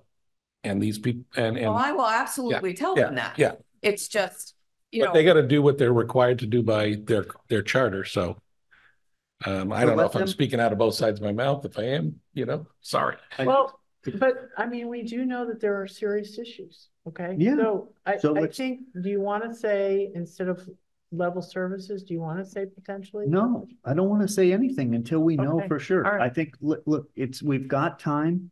We've got a vote coming up. I think, our free cash was in pretty good spot. If we can get the borrowing authority done, we'll be in a little bit better spot. Let's have personnel plan for whatever COLA they would like to see everybody have based on cost of living. We'll take that vote much later into December and February, whether we can afford that or not. You know, we need to know from Brenda, what is that number? Because again, more people are on contracts, lesser hourly. So let's see what that impact is on everybody and the budgets. And then we've got to have that number to know whether we've got to cut it or not. So I think one reason why, you guys moved into the whole step stuff is because you were trying to make sure that there was an acknowledgement that prices go up and cost of living goes up. So. And you wanted to, you're bringing a lot of times you're bringing people in lower, and then they know that, okay, I've got 10 or 7 years to grow on this schedule, and that's guaranteed. Each year they're going to get a step. And then if we have a decent year and we've had high inflation, we can cover that. We have enough free cash or whatever to be able to cover that and it also keeps pay current. So when you go out to look for somebody on the market, or you do a recalculation of your pay scale, it's not way out of whack and you don't get hit again. So you do want to try and keep up with it each year, but you just don't know if you can. It's really just until you get positive vote, what are the schools doing? What's the state going to do? Like, all those things play in, and we just don't know till much later. That's always the issue. You never know until late January or February what's going on. And then you're hoping by April, you're like, yeah, let's get it together and get it done. Yeah. But the state never has their budget out. We'll vote annual town meeting, still not knowing what the state's going to do. Oh, we won't know till at least July. Right. So Sorry No, that's why I'm asking, because how I frame that with other people is going to be important. Well, Casey, I just think it's important to be that the acknowledgement is different this year. It's not black and white. Yeah. No, but we've gone through a huge amount of inflation this year, even over last. But it's back. You can look at it if you want. It's back. Look at the curve on this thing. Right. It's come down. It's much lower. And That's what I'm saying. No, I'm saying it's lower. It's lower. I thought you were saying wasn't lower all year. And true, so right. It's been cycling down. And that's a good thing that year over year is the only thing you can say. Exactly. Yeah. So to the extent that we're trying to be thoughtful and look at 12 months, what I say to the personnel board is going to be, okay, you can make this recommendation, but we can't guarantee it will happen at the end. Correct. At the end of just like every year. And frankly, people are going to hear me say that, and they're going to ask questions, and I'll be frank with the staff that we don't know what's going to happen. Yeah, and nobody does. If they have a crystal ball, they're in the wrong job. Yeah, but we certainly aren't going to know anything until after the 16th of January. Yep. And if you want to give them a silver lining, you can tell them that the Fed is expected to cut rates 3 times next year. Yeah. So exactly. Whether that comes to fruition, we don't know. But it's an indication that the Fed's recognizing that they've really hit the economy hard by raising rates so high. Yeah. Yeah. So. Okay. Those were some of the things that I was looking to talk to you about. I think, hold on, there's one other thing. Oh, so shared streets and spaces. So it's that crosswalk identifier grant. After Denise and I talked to Lori Scarborough and Beth Giannini at the COG, and in order for us to make a change to use the intersection of Conway Street and North Main Street for one of those crossing areas with indicator lights, we need to have some engineering done work in that area. If the grant does not allow a small percentage to be used toward engineering, would the select board allow me to use part of the Complete Streets funds for that? Yeah, because that's really what it was for, was to deal with that area of the streets. Of course. It certainly would be a traffic calming and a pedestrian crossing area with clarification. Yeah, it would help where all the kids are. Street that's where all the kids go. Yeah, absolutely. Is that okay with everybody? Yeah. Okay. Thank you. And I don't know what anyone else thinks. I'm just going to ask. I know that there's a pathway that comes out of the common in the middle of, is there any way that we can just unilaterally say this crosswalk is dangerous and we're not going to have it a crosswalk anymore? That was the whole plan with the common thing. Get rid of it and move it over by the end of, I the Leary lot, coming out of the Leary lot, how do we connect it to the common? I really want to tie all that together. Well, yeah, I We just have money mean, for it. I agree. Well, Just shut it down now. There should be money, because we didn't use, remember, we had appropriate Yeah. money for the HVAC system and then it went back in. So I think there's gonna be enough. We can do the crosswalk to the common. Yeah, yeah, no, I'm just saying that we've got get rid of the one. 3 crosswalks Yeah. in the space of 150 feet. Right. And one of them's dangerous as heck Yeah. because it's In crosswalk between between cars. Yeah, Yeah. get rid of it. Yeah, Unpaint it's a it. really bad. Paint it black. Yeah. Yeah. Or whatever. I know, I guess maybe you can't paint it anymore. You gotta rub this stuff off. Yeah, whatever. But Sandblast it off. Yeah. No, I agree with that. Get rid of Yeah. it for sure. Okay, those were my things. Okay. Chris? Oh, my got a turn, file? okay. That's a nice list from you too. All right, I'm going to go straight down the list. So town hall EV charging. You may have noticed if you went over to this parking lot on that side of the building, there are a couple of chargers that have been put in by ChargePoint and our contractors over at Universal Electric. Those are up. They are not yet operational. First, we need to have a pole installed by Eversource, and that's slated to happen this coming Monday. After that happens, Universal Electric can finish up with their wiring that needs to be done. It's going to get an inspection, and then it'll be good to go. Thank you. Yes, looking forward to that. I've sent a couple of emails now to staff that some people's parking situations might be affected. Saw that.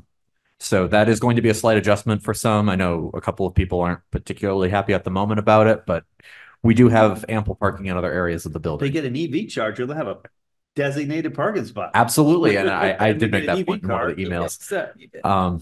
or even a plug-in hybrid. Yeah. Yeah, I would love to invest in something like that for myself in the near future. Yeah.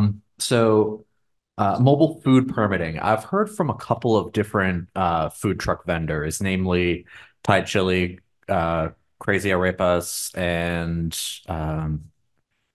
I can't remember the third one at the moment. But it's a request from them to come before the board to discuss the mobile food permitting process. I know that those discussions have happened in the past, and Actually, it's wonderful so that we can explain in public to them, because we've explained them in private, that we have to cover our costs. sure. And we actually are going to make probably my recommendation is a cost increase to $50, which we need to explain to them in person so they can stop calling you and complaining. So I would be glad to have a meeting dedicated to our costs that are related to their activity and how we have to cover it. And we're so glad that they came before us to make us really look at it and see that we're not covering our costs and that we have to increase our costs. So I will let them know the first January meeting if that's okay with everybody. Fine. Because Yep. I had That would be initially very exciting, Chris. okay. I had would like initially to raised eliminate those 3 complaints. okay. I had initially raised the 27th as a possibility, but that's a bad week for people with holidays. So Yeah. Just I'll- make sure that Val can come okay. so we can talk about how she works Friday, Saturday, and Sunday. Sure. And we are so incredibly lucky to have her. Absolutely. Okay. And I believe she has some thoughts on it too. So Okay. that will be good Love to to hear hear. them all. Office reorganization. So my new desk has finally arrived. Yay. I'm quickly becoming more and more settled into the new space. And I just wanted to thank everybody who helped with Is the it move. Coca Boba? Is it what? Is it a Coca Boba desk? I am not quite sure what that means. Teasing. It's a line from Better Call Saul. Oh, gotcha. I'm out of the loop a little bit. So at the very beginning of this meeting that we're now in hour 4 and almost a half of, you met That's why I'm Christopher punching. Dunn Yep. in person at a meeting. That was fantastic. He's been doing great work already. He's just in his 2nd week now. He's settled in quite well. I'm enjoying sharing an office space with him generally. And in other personnel news, we have recently hired a new program coordinator over at the South County Senior Center.